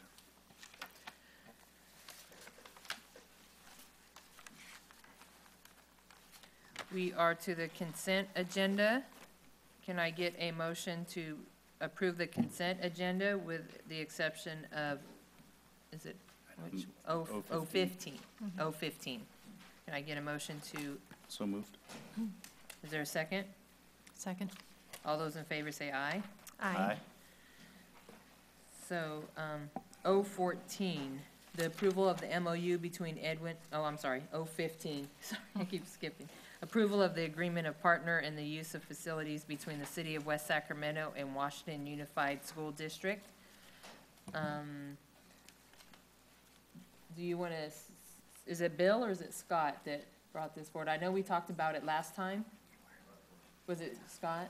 Do you want to just give us a quick scenario on what it was last time? And then I think there's some questions. Sure. It's what's in your agenda packet is a recap of the process we've gone through. The November 12th meeting, we brought a document to the board. Document was a collaboration between the city and the district that replaced 4 existing documents for facility use between both the city and the school district. Board asked us to have the document go back, go through council and be brought again and put on consent agenda once council's changes were made, including the key provision that was not a cooperative agreement, it was a partnership. So made those changes, document went through council. That is a document that was posted to the agenda tonight under consent item 015. Thank you. I think we have some questions from the board or comments. Just Board Member Alcala. Thank you. First, I want to say I really want to thank the city for and wanting to enter into this continued partnership with our district. But I did have some questions when I saw the contract, and I went ahead and enumerated them on these 2 pages. I believe I handed them to everyone, and so I guess, Mr. Gunn, have you had a chance to review some of the concerns I had with some of the language? I have, thank you very much. There are a number, as you know. I can address them if you'd like now, but given the level of detail in this excellent analysis of the agreement, I can also do it in writing and resubmit it to the board, and we can address it at a later time, whatever is your preference. Well, I did have some concerns with some of the, as I said, some of the language on here. And I know you reviewed it. Were these same concerns that I had also addressed in your analysis? They would be. Is that I just received the questions, as you know, at the beginning of the meeting. So I'm not sure what analysis you refer to. My understanding was when the attorneys would review the contract, certain changes would be, modifications would be made to it. So I guess that's what I was asking. Have they been done yet, or have the modifications been made to some of the? Not to address the questions I received tonight. All right. Oh. No, We had a discussion at the last board meeting, and we had some suggestions and some corrections, and at looking at it, those corrections have been done. Okay. I know what we did talk about was, in the future, these could possibly be amendments to this, but I thought, in talking to the board, we were okay with what was presented to us, and I think this is something that can maybe be, you can analyze this and give us a report to see if it's something we would like to put as an amendment. Oh, I'd be happy to, and frankly, it would not be an amendment because the agreement is in draft at this point. Good. As Mr. Landsberger noted, the effort is to address in one agreement what is now the subject of 4 agreements with the city, to put it all in one place and simplify the matter. But we could certainly do that. I was unaware that these questions might have been raised at an earlier time before. No, they weren't enumerated. There were Okay. some that I have also included in my concerns.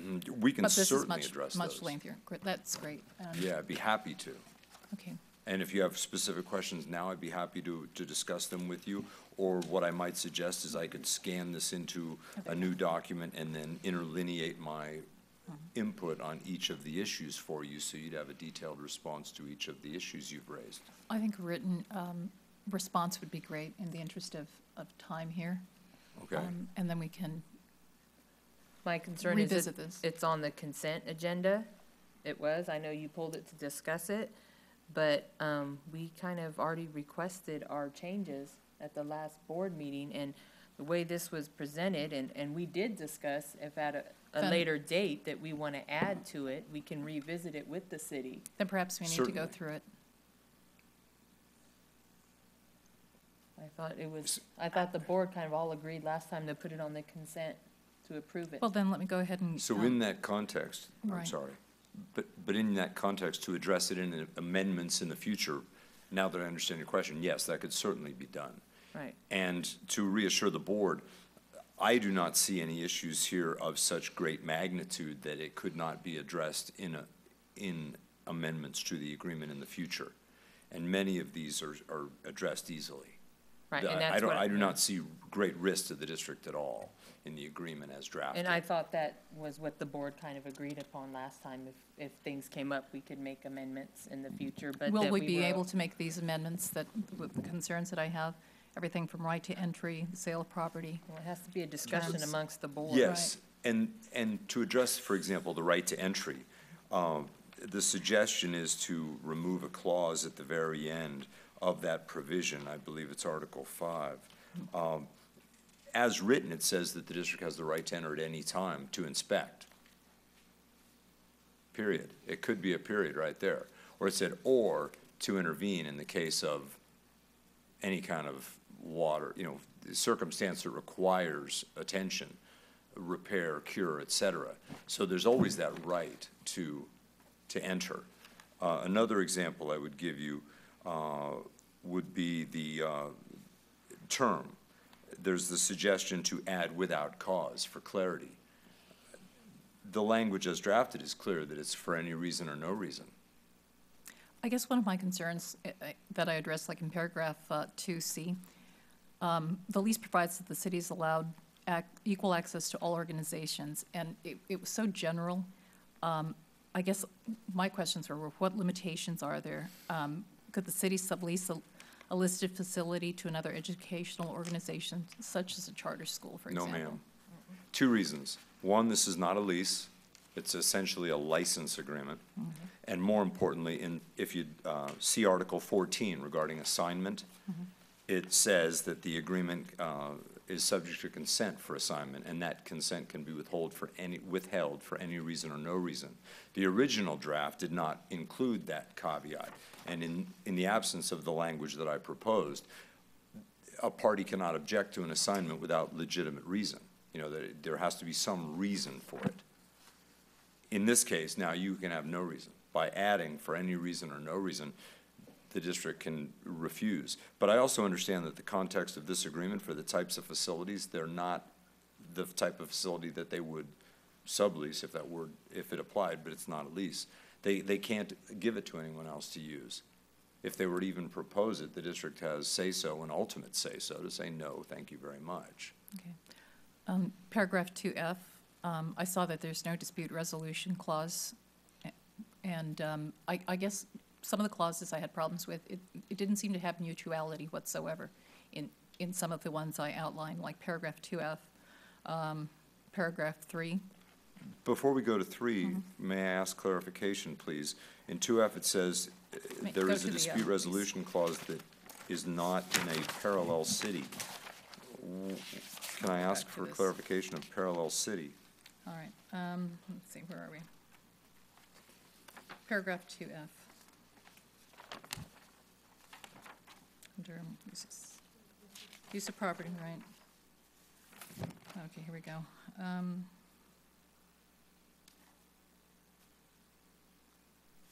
Use of property. I'm going through the old agreement, through the proposed agreement. As I read 2F, it says, with respect to facilities or school sites available for use by the city other than those as specified in Attachment A. What that tells me is Attachment A specifically limits the district facilities subject to this agreement. There are only 2. And then for all others, they must make a specific request for that use in compliance with all other district procedures that exist, namely the Civic Center Act. And they have to do that as soon as possible.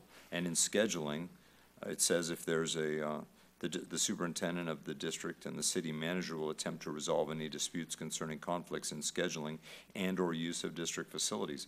That keeps it out of legal channels, which is nice, avoids undue legal expense, and it means that the 2 heads of the 2 organizations will work it out if there's a problem that rises above staff, which I don't anticipate. But that only applies to the district, not to the city. I'm sorry? Like when there's a resolution. The dispute resolution is in another provision of the agreement. It says if there's any dispute, it'll be governed by California law. That's the dispute resolution provision. On paragraph 2F. And it's not in 2F. No, it's a separate. That was it. What I'd like to address your need regarding 2F where it says the dispute resolution clause that is not in a parallel city. I don't get the reference to parallel city. In the cities, but there's no mutuality, I guess that's what I'm trying to say. It doesn't say the same thing for the city in terms of dispute resolution. Each of the clauses is crafted. So you're saying that they're mutual? Each of the clauses is the agreement, is reciprocal from use of the facilities in 2A, B, and C for the district. In 3 is the city's facilities. They track 2. And then the indemnity provisions are reciprocal to a word. Okay, I guess I just didn't read it that way, and that's why I had that question. Okay. About I'd be happy to sit reciprocity. with you and All right. make sure I understand your need and then explain it or address anything that I'm missing. Happy to do that. But I don't see 2F as a dispute resolution provision. All right. On paragraph 3, the mutual dispute resolution clause should be added to paragraph 3. Under the use of city property. Yes? That, like 2, is that the city manager and the superintendent will resolve the matter. And I have a reference to C3D. Article 3, subparagraph D, second sentence. The superintendent for the district and the city manager for the city shall attempt to resolve any disputes concerning conflicts. That's the same language that was in 2F you were asking about. Okay, but because I only saw that to represent as I said, on the mutuality, I saw that only on the district rather than the city's resolution dispute. Well, Article 2 addresses use of district facilities. All right. So when we're dealing with use of district facilities, if the parties for some reason have any disagreement that staff can't address, it'll be addressed by the superintendent and the city manager. So that's as to district facilities. Then if we look in Article 3, which addresses city facilities, when we're dealing with the district's desire to use city facilities of any type, those enumerated in the agreement which are subject to the agreement, and those which are not specifically listed, which are subject to the district's obligation to then use the city's procedures. Like in the district's case, we only have 2 facilities subject to the agreement. If they want to use another facility outside that, for example, River City High School or something else, it's not subject, you go under the Civic Center Act. Similarly, if the district wants other than the city facilities listed, they would go under the parallel for the Civic Center Act for the city.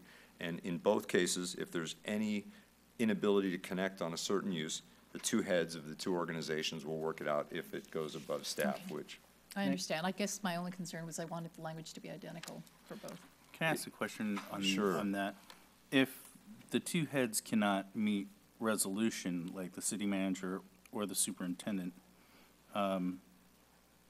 who then decides? Under where you read the superintendent for the district and the city manager for the city shall attempt to resolve any disputes concerning conflicts in scheduling and/or use of the facilities. So you said. At that point, and it's my understanding that the 4 other agreements that have affected the district's use of city facilities and the city's use of the district facilities has gone on for many years now. That's not occurred.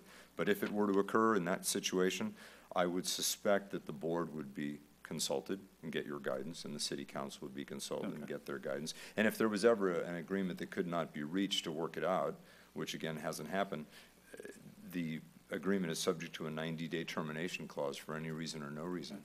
All right. But I understand, given the district. Your answer just brought up the thought in my mind. That's all. Yeah. It's fine. It's, okay, thank you. Okay. And then paragraph 5A, under fixtures and improvements. I had some concerns. Normally in real property, you know, you're not allowed to take fixtures such as chandeliers and such, you know, when you're leasing. I mean, you can take a chandelier from a house. And here it would allow the city to put fixtures in and then be able to take them out. You know, and if we wanted to keep them, they could be 20 years old, and we'd have to pay for something that just wouldn't make any sense to take out in the first place. So I guess I just had some real concerns with the language in here. I mean, it says, add fixtures after the improvements in sentence 3, and the following language as in sentence 4 and 5. Any applications for grants for improvements of the district property shall be joint applications of the parties unless contrary to the law, and such improvements and fixtures shall be considered joint partnership projects of the parties. So. Now, you keep mentioning lease. This is not a lease, correct? It's not a lease, That's and they're the separate difference. issues. There was a combination of issues in 5A and 5C. To address first your comments on 5C about fixtures not being removed in a residential lease versus commercial context, two things to consider there. In the commercial lease context, which this isn't a lease, typically tenant improvements are left in the absence of an agreement. So they are. I've never seen any one comment that was made about a sprinkler system being installed, subterranean. I've never seen a subterranean improvement be removed, ever. I think what they're talking about in cases like this is certain above-ground play structures, et cetera. But we could certainly add a provision in there saying that limited to above-ground improvements. There was also a comment about, well, then they could tear up the ground and ruin the grass. But there's a provision in the agreement that says anything that's removed, you have to return the property to its original condition. So that example would not apply. I have to disagree with that entirely. All right. That they would have to bring it back to its original condition and leave it in whatever condition they found it, turfed or what have you. But going back to paragraph 5A about fixtures, the joint application, I haven't had time to research that issue, but my guess is, and I know this by experience, the grants that are available to a city are typically different than the grants that are available to educational institutions. So to then say, well, we want every application for a grant to be a joint application may well compromise the ability of the requesting party or parties to get the funds. I guess, So I'm sorry, I apologize. No, I was that's all just right. gonna say, So I get your point. In the partnership, I think is the essence of the agreement. We could add where applicable or where beneficial to the parties. And then for the partnership on the projects, I don't have any problem with the joint partnership, that the agreement is termed, that it's a partnership for the benefit of the whole community. That's, as I understand, the partnership that's been in place for many years between your district and the city. There may well have been some tensions at different times. That happens with people, but there's been a long-term effort here of making the facilities of the different entities available to the whole community. And that's what I see this doing. well, I know contracts aren't made, when everything's going great, you have these Of contracts. course, I agree entirely. When things are not going great. Yes, I agree entirely. And fortunately, that's where a termination provision exists to benefit the district. And frankly, with regard to your comment about the improvements being installed, this was an area of concern for me and continues, and we can always add something in the agreement depending. But to pay for straight-line depreciation was the language that was ultimately inserted. So it's at the depreciated value. So for example, when you say, speak of an improvement, and as I understand the district properties are a playground, baseball fields with backstops and things, and playgrounds, pardon me, playground structures, unlikely to be, that you'd want them out at a certain point, but also whatever value 20, 30 years hence is going to be negligible. At that point, well, what did you pay? Straight line depreciation over 30 years or 20 years. It's not going to be a grand expense for the district. One other comment I'd make, there was a comment in the questions about, well, if the city terminates the agreement, then they could require the district to pay for these improvements. That's not in the agreement anywhere. It says if the district terminates the agreement, the city can require that. It doesn't say if the city terminates the agreement, they can require that. All right, I misunderstood that then. That's a key distinction, and it's one that now you have to be aware of. If the city were to raise that, I'd reject it wholehearted and say, no, I'm sorry. Okay. At least that would be my recommendation for the board. I hate to say things strategically like that that are of such great import, but there's a reason why that isn't in the agreement. All right. It's only if we terminate. You addressed the right of entry, and then paragraph 7, sale of the property. The sale of property. The sale of property by a school district is governed by the surplus property statutes that say if you decide you no longer need a piece of property for educational purposes to benefit the district, that you then, by statute, have to offer it to certain public agencies in order of seniority, what I call seniority, but Parks and Rec and others. It's only then that you would then go out to the private market if you wanted to. And what this is saying, that if you do that, they get one more bite at the apple, essentially. But they would have already rejected it in the first instance, because you would have had to offer it to them going down that list under the statute. So they're not really getting anything other than what they've already been given. And if they didn't want it the first time, I doubt they're going to want it the second time. And frankly, the terms you would offer it to a private party could easily be different than those to a public. They're usually more beneficial to a public agency than they are to a private party. I guess my concern with this one is, let's say we were to have a nursing school come in, you know, and we had some property available. At no cost. We have our students come in, we put the nursing school in there. Would Agreed. we have to offer, first to the city, that property where we would want to put a nursing school in? Not necessarily. I'd want to look at the surplus property statute to check that, but as it says, the intro line is when the, in Article 7, it's after they've complied with all the statutory requirements. If at a time subsequent to the district's compliance with any pertinent and relevant statute or regulation governing the offer for sale of its properties. So only after you've done all that, that would have, in that context, it would have been offered to the nursing program. Okay, It'd already be resolved by that point.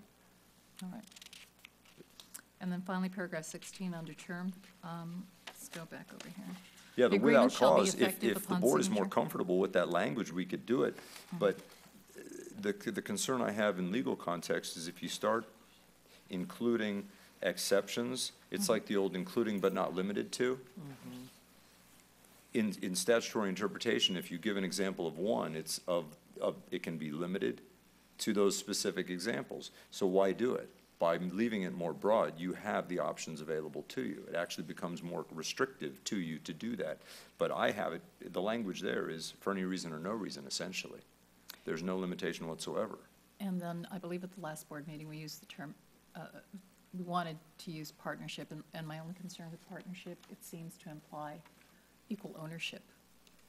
Do you believe that that's the legal understanding when we use the word partnership? Partnership equals ownership? Equal ownership. No. No, in the business context, in partners in a business, you have different levels of partnership. But in this context, the introductory paragraph talks about in partnership of serving the needs of the community. But there is certainly, and I appreciate your concern to protect the district. I clearly understand the import of your concerns and applaud them. But there's nothing in this agreement that might give rise to a risk to the district's ownership of its property by any stretch. And liabilities addressed in the indemnity provision and the obligations. The indemnity language has been strengthened by the fact that before it was risks and injuries arising out of attributable to the acts of, unless the other party is solely negligent. Well, if the other party is solely negligent, then the first party, the district, didn't do anything wrong in the first place. But they'd be off the hook. I've put in language in the agreement that says if they're even partially responsible, the term is contributory negligence in law, then they're on the hook for that percentage and they don't get to walk away. But similarly, nor does the district. There's the reciprocity you're looking for as well. I try to draft that into agreement so it's fair. Okay. So in this case, if one party's at fault, then you pay your percentage of fault if there's ever a determination of liability. Okay. And I just want to address real quickly paragraph 5A once more.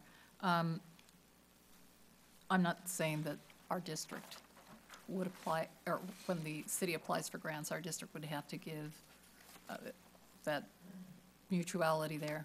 But I feel that if the city is going to apply for grants in our name, we certainly should be made aware of this. I don't, there's nothing, well, one, they There's- couldn't. They can't apply for grants in your name. Well, when we had the Kaboom project, which wasn't on our name, but it was made on behalf of our district, was it not? No. Okay, so they cannot apply for grants such as the preschool grant, for example. Not in the name of the Washington Unified School District. The city can apply for grants for programs that they're by law enabled to provide, and they can apply for available funding.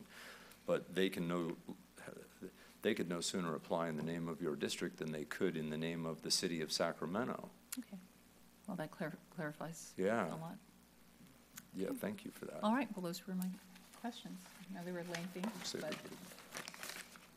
Does anyone else have any questions? No, I'd like to make a motion.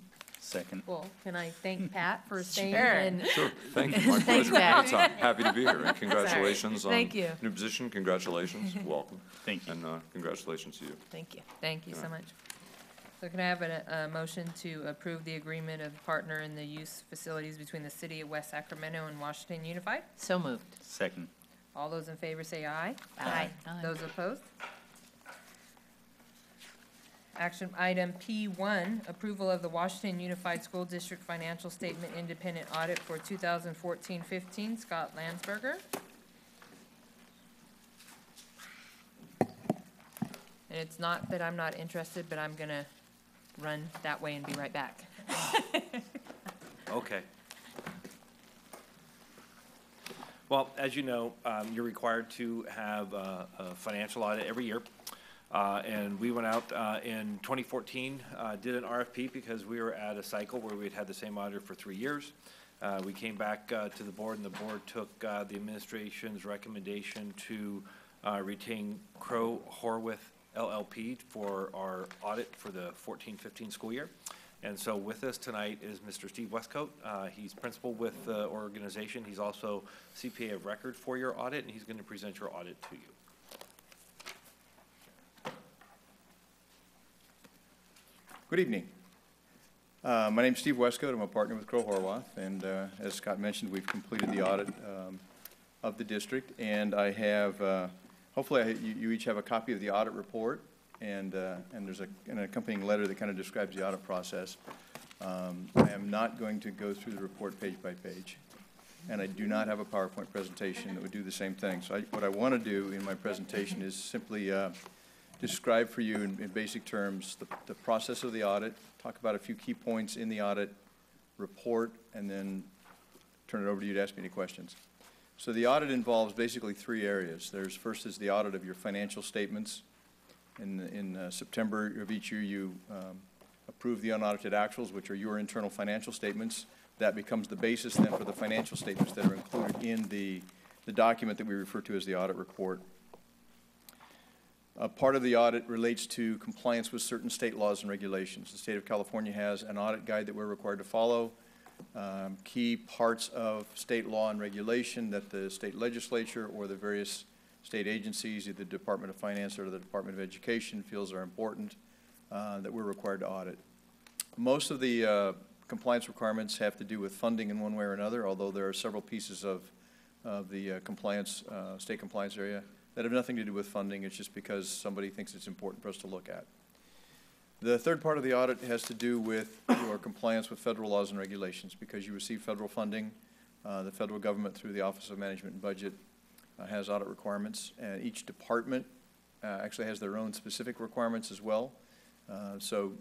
We're required to identify the largest of your programs each year, and they're kind of on a cycle basis.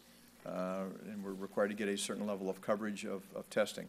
And so the audit report includes your financial statements, and it includes our reports on each of those areas that I described.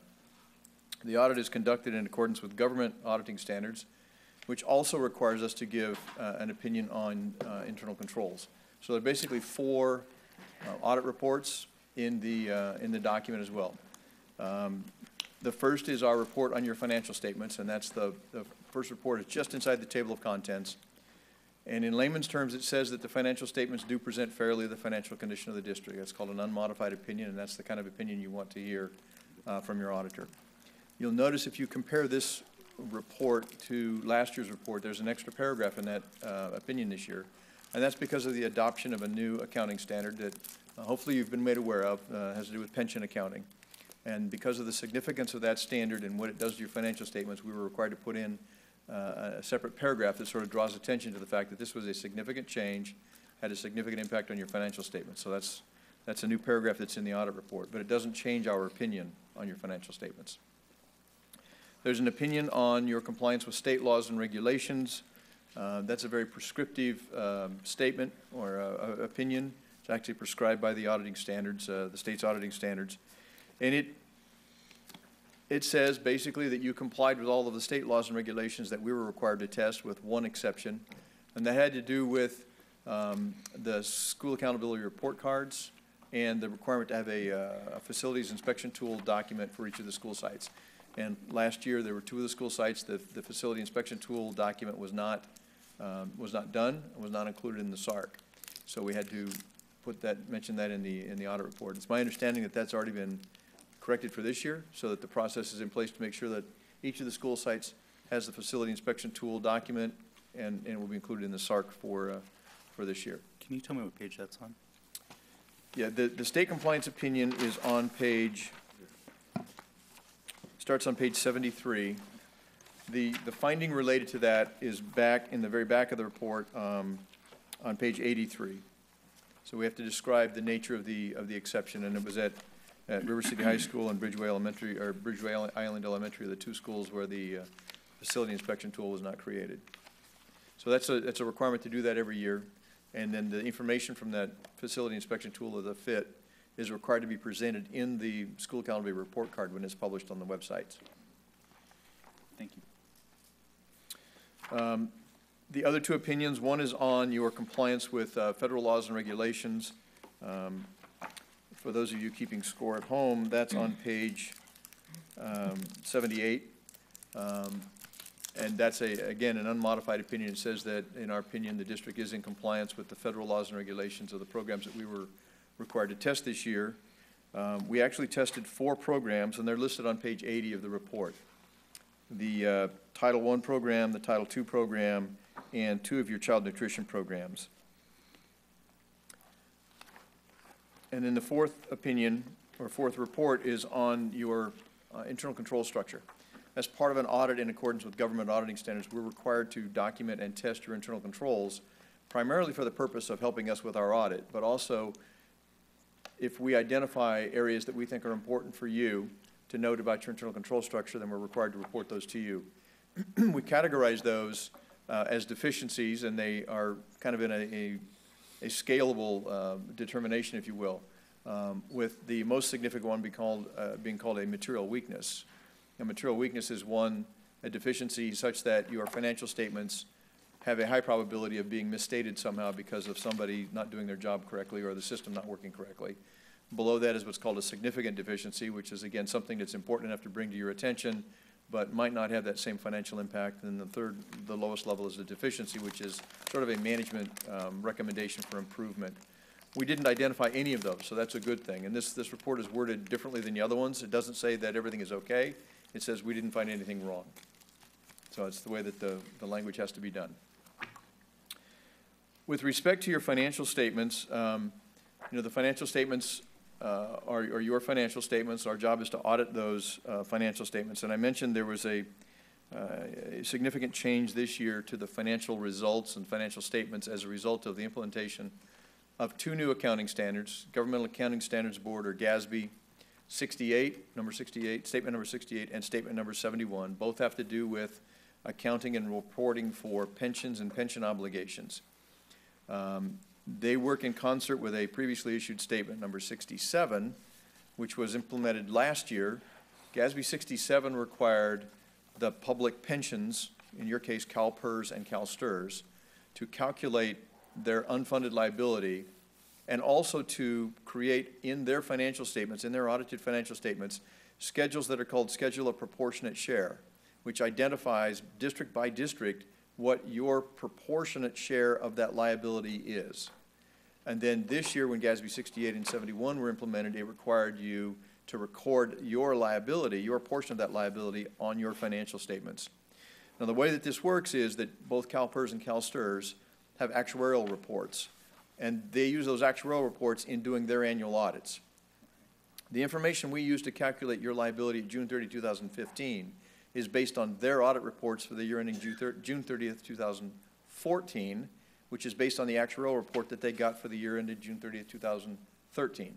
So there's always going to be a 1 to 2 year rolling lag in how these numbers are created, but that's the only way it can work. When the standard was implemented, it took into consideration the fact that the pension funds themselves had to do their work before the entities could do theirs. So there's always this kind of a rolling scenario built into there. So what does this mean to the district? Well, the biggest thing is that it had an impact on your government-wide financial statements. Those are the statements right up at the front of the audit report. Has no impact at all on your fund level financial statements or your unaudited actuals. On the statement of activities, which is on page 12, you will see what we had to do when we implemented this standard is we had to adjust your financial statements as if this standard had been in effect all along, which means we had to restate your beginning net position. So the impact to the district was about $55.5 million, a reduction of your net position to recognize your share of the unfunded pension liabilities for CalPERS and CalSTRS. Now, their portion of the liability, the unfunded liability is in the billions of dollars for both of those entities. So that was the beginning adjustment. Your end-of-year liability, if you look on page, I'm going to give you a couple of page numbers. There are footnotes that describe all of these pension liabilities that begin on about page 40, and they go for 9 or 10 pages. It has way more detail than anybody would want to know. But your ending liability for the net pensions is about $46.5 million. So the pension liability actually decreased during the year because of changes in several things. One is the change in your proportionate share. Each year when those schedules are created, the pension funds have to redo their schedules, and if your I'm thinking the right word, your share of the pension liability is based on your creditable earnings for your employees in both PERS and STRS. If your creditable earnings go up in relation to everybody else's, then your proportionate share goes up as well. If yours goes down, it goes down. So this is a reflection of what happened to your liability. It went down this year from what it would have been last year because the proportionate share changed. It also changes because of other factors which have to do with the amount that you actually had to contribute to the plan as well as the performance of the plans in general. So there's 3 or 4 different things that move around that change all of these factors. This is probably a lot more information than you want to hear about the pensions, but in the point of disclosure, I have to tell you all about all of this. So it does have an impact on your ending net position at the government-wide level. It does not impact your fund financial statements. And this is something that every year there's going to be an adjustment to this based on those factors that I just described.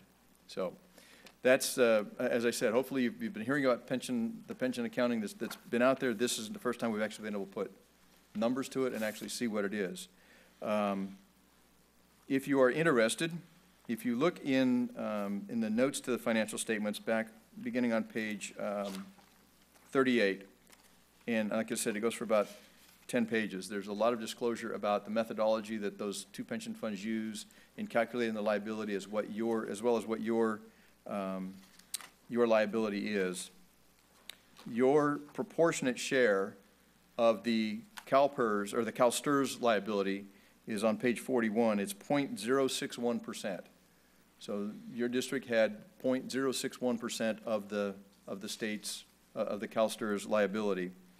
It's interesting to note that because of the way that the state helps fund that, the state also makes a contribution to CalSTRS every year. So the state actually shares in your liability for that part of it as well. And your percentage for CalPERS is identified on page 45, was 0.095%.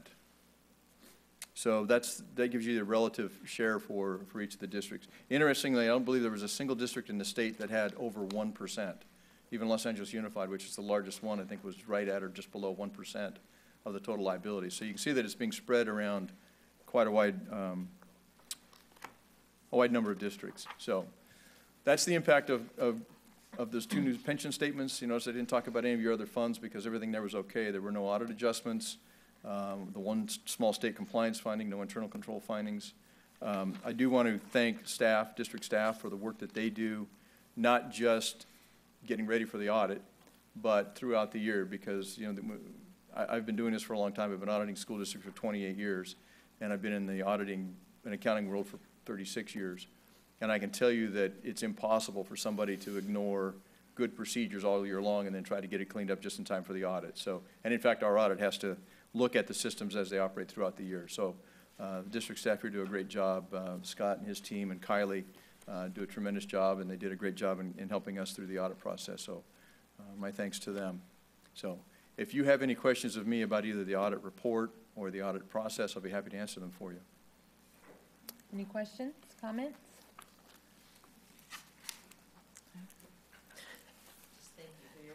Yeah. Welcome. I did have some questions, but I'm hesitant to ask at all because I don't really comprehend everything that you have here so far, and it would take me a long time to read through this before I could even get to a place where I could understand enough to ask an intelligent question. But in terms of the liability for the pensions, what is the district's liability right now in terms of percentage versus what is the teacher's contribution? Or the classified employees? I'm not sure that I can quantify that. As I mentioned, this liability gets recalculated every year. And it's always going to be lagging a year behind. Right. The contributions, one of the things I should have pointed out too, is one of the things that's unfortunate about this process is that your contributions, the district share of the payroll contributions, all that, are set in statute. So you can't just go and change, you know, and you wouldn't want to, just arbitrarily change what you want. So you've got, and they're described actually in the notes on page 40, for example. It shows what the rates are under CalSTRS, how the rate was at 8.25%. It's being ratcheted up to 19% over the next 7 years. That was a legislative change last year. So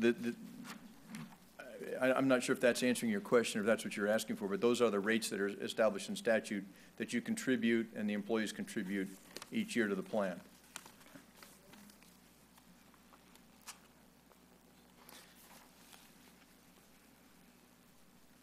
No, I'm good. No, ask what you need to ask. Ask any questions. I did. Yes. Well, I just saw something today in the newspaper about a potentially new pension initiative that would be, I think, detrimental to all school districts and all, I think, all public employees everywhere, where it would, moving forward, it would say all new public employees would go into a 401k style system. How would that dramatically impact our ability to, well, I mean, wouldn't that hurt the security of the current fund? I haven't seen that report, and I don't know the answer to that question. I don't know how that would impact any district for that matter. Yeah, I can only... It's my understanding that if something like that were to happen, there would be a grandfather clause that would allow people who are already in the system to stay in it. No, you can't retroactively hit people. Right. It would be only for the new hires. But I guess what my comment on that would be is, it would crush our ability to recruit and retain teachers and all classified employees for that matter. But secondarily, wouldn't it hurt the existing fund because you're losing the contribution going into it going forward? I can't make, I don't know. That's all right. I know I'm asking you something out of your... You'd have to get a financial analyst up here, not an auditor. Okay. We know our team is doing a good job, and this just feels really good because it reiterates it. And so thank you for putting this together in a way that's really easy to look through and read. It's really easy to look through and see all of the pieces that you've put here, although, of course, it takes some time to really look through and digest it. But thank you for that. And, you're welcome. And thank you to the team. Thank you. We have a public comment from Don Stauffer.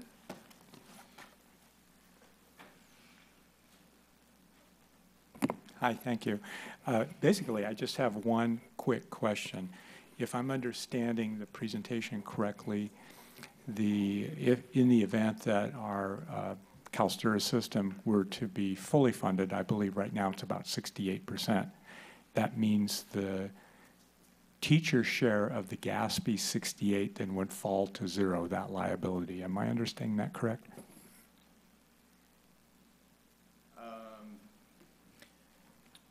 I don't think that's a correct statement. And it's not, the liability is not broken down between district share and teacher share. The teacher's contribution is determined by statute, what they pay in. So the legislature would have to make a change on what those rates are. And all we're really doing here is we're showing, and this is a new accounting standard, I should point out too, that this didn't just apply to California school districts. This applies to every governmental entity in the United States. Right. And so what it's saying is that this liability that exists at the fund level needs to be recognized at the participant level, and that the participant is the district. So we're saying this is what the liability looks like at an individual district level, and there's really nothing that you can do about it. You're not going to go out and try to pay this thing down. I would not even remotely suggest you go out and issue bonds to pay this down, because it won't do you any good. You could pay yours down, and CalSTRS and CalPERS would say thank you, and then they would reallocate and give you a new proportionate share next year. Right. So it doesn't matter. And so it's all based on what the legislature does in terms of the statutory rates, as well as how well PERS and STRS do with their investments, because the contributions from employees and districts for CalSTRS, for example, make up about 25 to 30% of their earnings. The other 70 to 75% is made up of their investments. So you can raise your rate, you could double your rates, and we'd still be in the same situation, because it doesn't fill that gap. They have to do extremely well in the marketplace to get that up there. And so, these pension funds are still recovering from what happened in 2008, like we all are. So we're still coming back out of that. It's going to be a while before that happens. So but it's not, I don't want to, it's not that there's a liability going down to the individual teacher level. That's not the point. It's the liability is at the district level. Yeah, I think the teacher contribution rate was set in Pepper, Yeah, wasn't the it? contribution rates are set in law, and so the only way that they would change is if the legislature changed them. Any more questions? Nope. Good. Thank you so much. Thank you. Thank you. Thank you. I need a motion to approve the Washington Unified School District Financial Statement Independent Audit for 2014-15. So moved. Second. All those in favor say aye. Aye. Item P2, approval of the first interim financial report for fiscal year 2015-2016.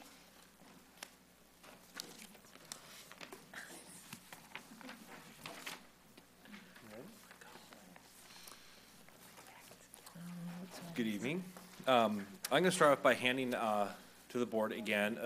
Scott, I'm sorry, can I stop? I did notice it's 10:01. So You we're need done. a motion. Thank you. You are This here. meeting's over. See ya. Are you just going to approve we it can as only it is? go for Awesome. so long. I do need a motion to continue. So I'll moved. move. Second. All those in favor say aye. Aye. Okay, Okay, thank you, Scott. You're welcome. 10 minutes. It is late. You go in like less than 10 We're minutes. gonna- We're going to change things up on you just a little bit. I'm going to pass out, if you remember at budget, we gave you a card still in that my talked card. about difference in between, unaudited actuals and budget. I'm going to pass one out that has financial highlights for the year at first interim plus program highlights for the year at first interim. So I'll give you a copy of this. And while I'm doing that, Kylie is going to present the first interim report to you. Yes, and I will try to be quick so you guys can get out of here, but make sure I touch on all the important pieces here. Thank you. I still have my old one. so I could put them on? Okay, so like we like to remind you every time we present on the budget is we have a 22-month cycle, and this is probably more so for Member Pizzotti, is to kind of let you know that during this time, we're getting ready to start our budget development, and we are, at budget adoption is at July 1st. So currently, right now, we're doing the first interim report, which is data through October 31st, as well as our audit report, which we just approved. And then towards the end of the year, we have the second interim report that's data through January 31st, and then we move on to the unaudited actuals, and then the cycle continues again. Currently, right now in this fiscal year, we are working in 3 fiscal years, finishing up the audit report, just completed the first interim report, and then going to be planning for the 16-17 fiscal year for budget development. We like to also remind you that we want to continue to maintain our positive budget certification. This kind of tells you what exactly the positive, qualified, and negative, but since I've been here, we have been positive, so let's continue to do that. It must be Scott. Some of the budget adjustments that we did at first interim, some of the highlights I want to point out is the educator effectiveness, which is a restricted resource in the general fund. The allocation was based on the certificated FTE as reported in the CalPADs for the 14-15 fiscal year.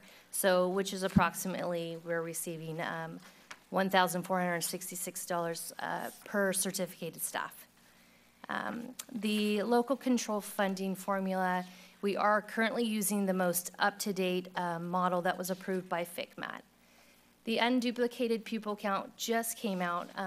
There's a slight increase over the 3-year average of the 69.38%. We just certified our C-beds enrollment, and we are at 7,538, which was a decline of 38 students from last C-beds. The multi-year projection is based on a conservative budgeting practices. This here shows you the local control funding formula that we are currently using with the unduplicated percentage that has changed. So this is the target that we will actually obtain over the 8-year period. So we are expected to see this at year 2021. And again, this is using the approved model of the FCMAT calculator. And we show a target of the 70.1 million.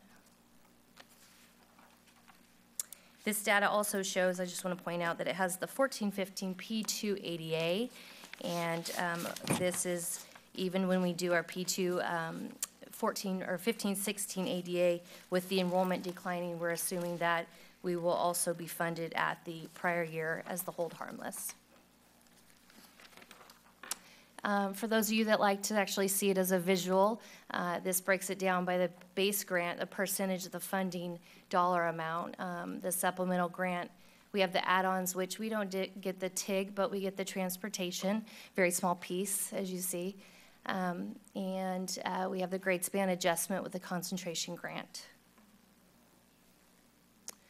The entitlement here is just kind of showing you the difference between from when we brought this to you the first time with the 45-day revise versus the first interim report, the changes of the unduplicated percentage that went up very small. 68.57 did, because this isn't the 3-year average, so to the 68.86. And again, holding the ADA at the hold harmless of 7,294. And it shows the adjustment in the entitlement for current year, and it's about, I think, 320,000 from what we reported at 45-day revise.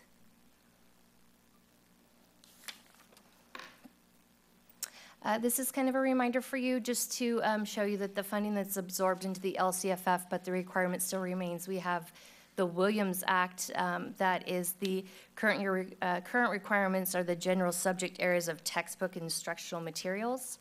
We have the teacher vacancy or misassignments and the facility conditions. The deferred maintenance is what we see, and it's designated in the components of the ending fund balance, and every year we increase it by 250,000. So currently we're at 2 million. And the routine restricted maintenance, this is, we've got the, it looks like the prior flexibility was extended out through the June 30th of 2020, and the district currently has a contribution rate of 3%, which meets the state requirement.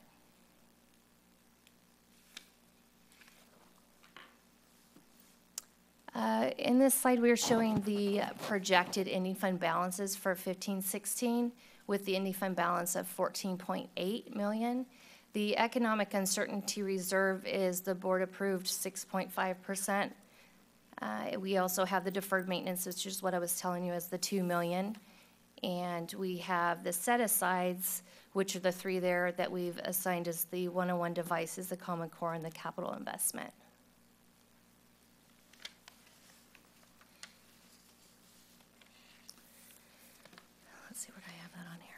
For the multi-year projection, this is based on the Department of Finance projections, showing that the current year gap funding moves from starting to slow down in the funding growth. And this is also assumed at the best case scenario.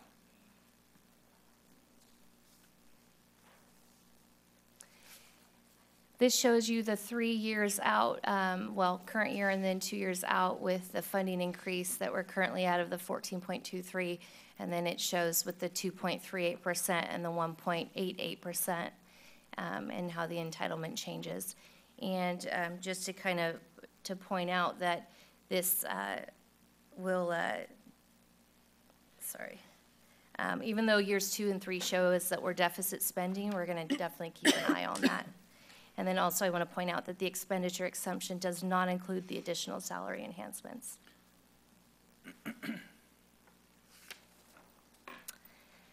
Proposition 2 was voter approved. It's for the public school system stabilization account. This basically puts a cap on our reserves if these 4 conditions are met. And fortunately, therefore, the state reserves of the Board of Education remains at the 6.5%.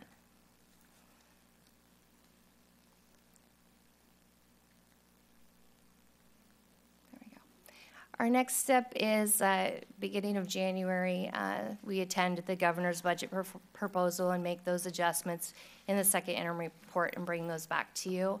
We're going to continue to monitor the attendance, and we're going to continue to work on the long-term professional development plan with the capital investment plan. And then also doing the joint review of the update of the local control accountability plan with Gwen Dillinger and her team for the LCAP. Is there any questions? I do have a quick question. Has our enrollment increased this year or has it decreased? In It's the district? declining, yeah. By how much? 38. 38?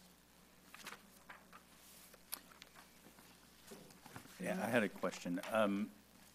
So when the governor's budget comes out, do you guys go to, say, the Department of Finance at all and talk to them about maybe advocating for the district or, trying to get any additional money or expressing the concerns that maybe a smaller size school district may have? Do you do that or? No. Most of the advocacy that we get as a school district comes from the Education Coalition. And we provide input to them, and they'll ask us how particular things may be going or what some of the struggles we may be having based on a district of our size or our particular demographics. But we don't do direct lobbying to the Capitol. That's done through the Education Coalition. And who's on the Education Coalition? Sorry, I'm new. The CSBA, school services, AXA, there's a very wide group of folks that are part of the Education Coalition. Okay. I don't have all of them off the Okay, that's off the fine. cuff, Thanks. sorry. You can go down to the Capitol. I was just going to say, does anybody want to come with me? One piece I'll say, I went and heard a lot about TK and preschool, and I'm a huge fan of early childhood ed, although TK does drive me a little crazy because you're only helping a few months worth of kids, whose birthdays fall within a few months, and they're the oldest kids. And so it's really hard on the youngest kids that can't qualify for it, I find, when they start kinder. But one way that we could help expand it, it doesn't fix that problem of giving it to everybody, but some places are expanding it a little bit who find declining enrollment in those grades, which I think we're finding, given some of the options that people are looking at, is to expand the window for TK a little bit, but then once they hit their birthday, we get some of that ADA money. And so Right. in some places are finding that, that it's financially supported decision. So it might be something that we look at or consider thinking about. Yeah, I would advocate for our district to look at that. This morning, we had a very small, intimate roundtable education discussion with Assemblymember McCarty, and this particular item came up so that we could really see a true alignment of 3-year-olds going to preschool, having full access to preschool, and then 4-year-olds having full access to a TK program, knowing that eventually they're going to be turning 5. And instead of starting a student, let's say a student turns 5 years old in January, instead of them waiting until January because that's when the district would receive funding, we would invest and have the students start the first day of school. And so I would advocate that we take a look at what our numbers look like now, what they possibly could be for next year, so that we could bring that to the board to see if that might be a way where we could start looking, because it's almost a side around of getting preschool in at the 4-year-old level. Thank you. We do have a public comment from Don Stoffer.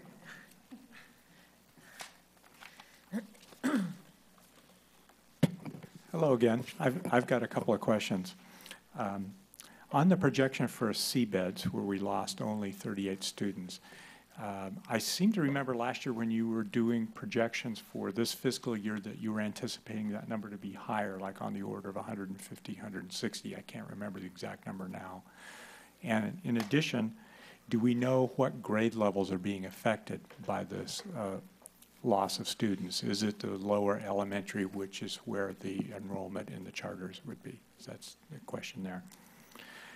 Second, on deferred maintenance, is there a best practices number that our district should be setting aside for deferred maintenance? And are we moving up to that number, or what's that number based upon? Where did that come from? You know, why are we setting aside more every fiscal year? And the third thing is I'm wondering why we, again, are cutting the Department of Finance estimates for the LCFF in half. And I remember we did that last year, and the language was the same, that it was considered that the Department of Finance estimates were a best case. We know that they were actually a base case, that the estimates came in several $1 million more for this district. So yet again, we're doing that again this year, and the latest estimate says that the state budget is running about $3 billion over what was projected in June. So it seems to me that I'm wondering if there's another estimate that might be more realistic that the district could rely on. Anyway, thank you. Thank you. Do I have a motion to approve P2, approval of the first interim financial report for fiscal 2015-16? Is there a second? Second. All those in favor say aye. Aye. Go to P3, the approval of the first interim 2015-2016 budget transfers. This one's easy and quick. Now that the first interim report is approved, with the budget adjustments we made for first interim, we have to ask the county to move our budget from adopted or approved to revised with your approval. So moved. Is there Second. any comments or questions? There's a motion? Yeah. And a second. And a second. All those in favor say aye. Aye. Aye. Aye. Aye. Thank you very much. Thank you. We like those. You can do those all the time, Kylie. We are to future board agenda items. We have the board bylaw series 9000 and governance handbook in January 2016. And we have item Q2, the special board meeting that's scheduled for January 9th at the district office. Is there any other future board agenda items we'd like to see? Did we move permanently board governance up? We had to do the governance part. Okay, okay. Yeah. My only thing then that I might throw out that we revisit or look at down the road is how we use our student board member, and possibly during certain items, maybe be asking for more input, or there might be times where we have an agenda item that we'd like some input there. So it might be a way to revisit. I know some boards use their student board member quite a bit, and actually somewhere at CSBA too. So it might be something Yeah. to just look at that role and how we best use, because she's very competent, you know, we have a great resource. She is fantastic.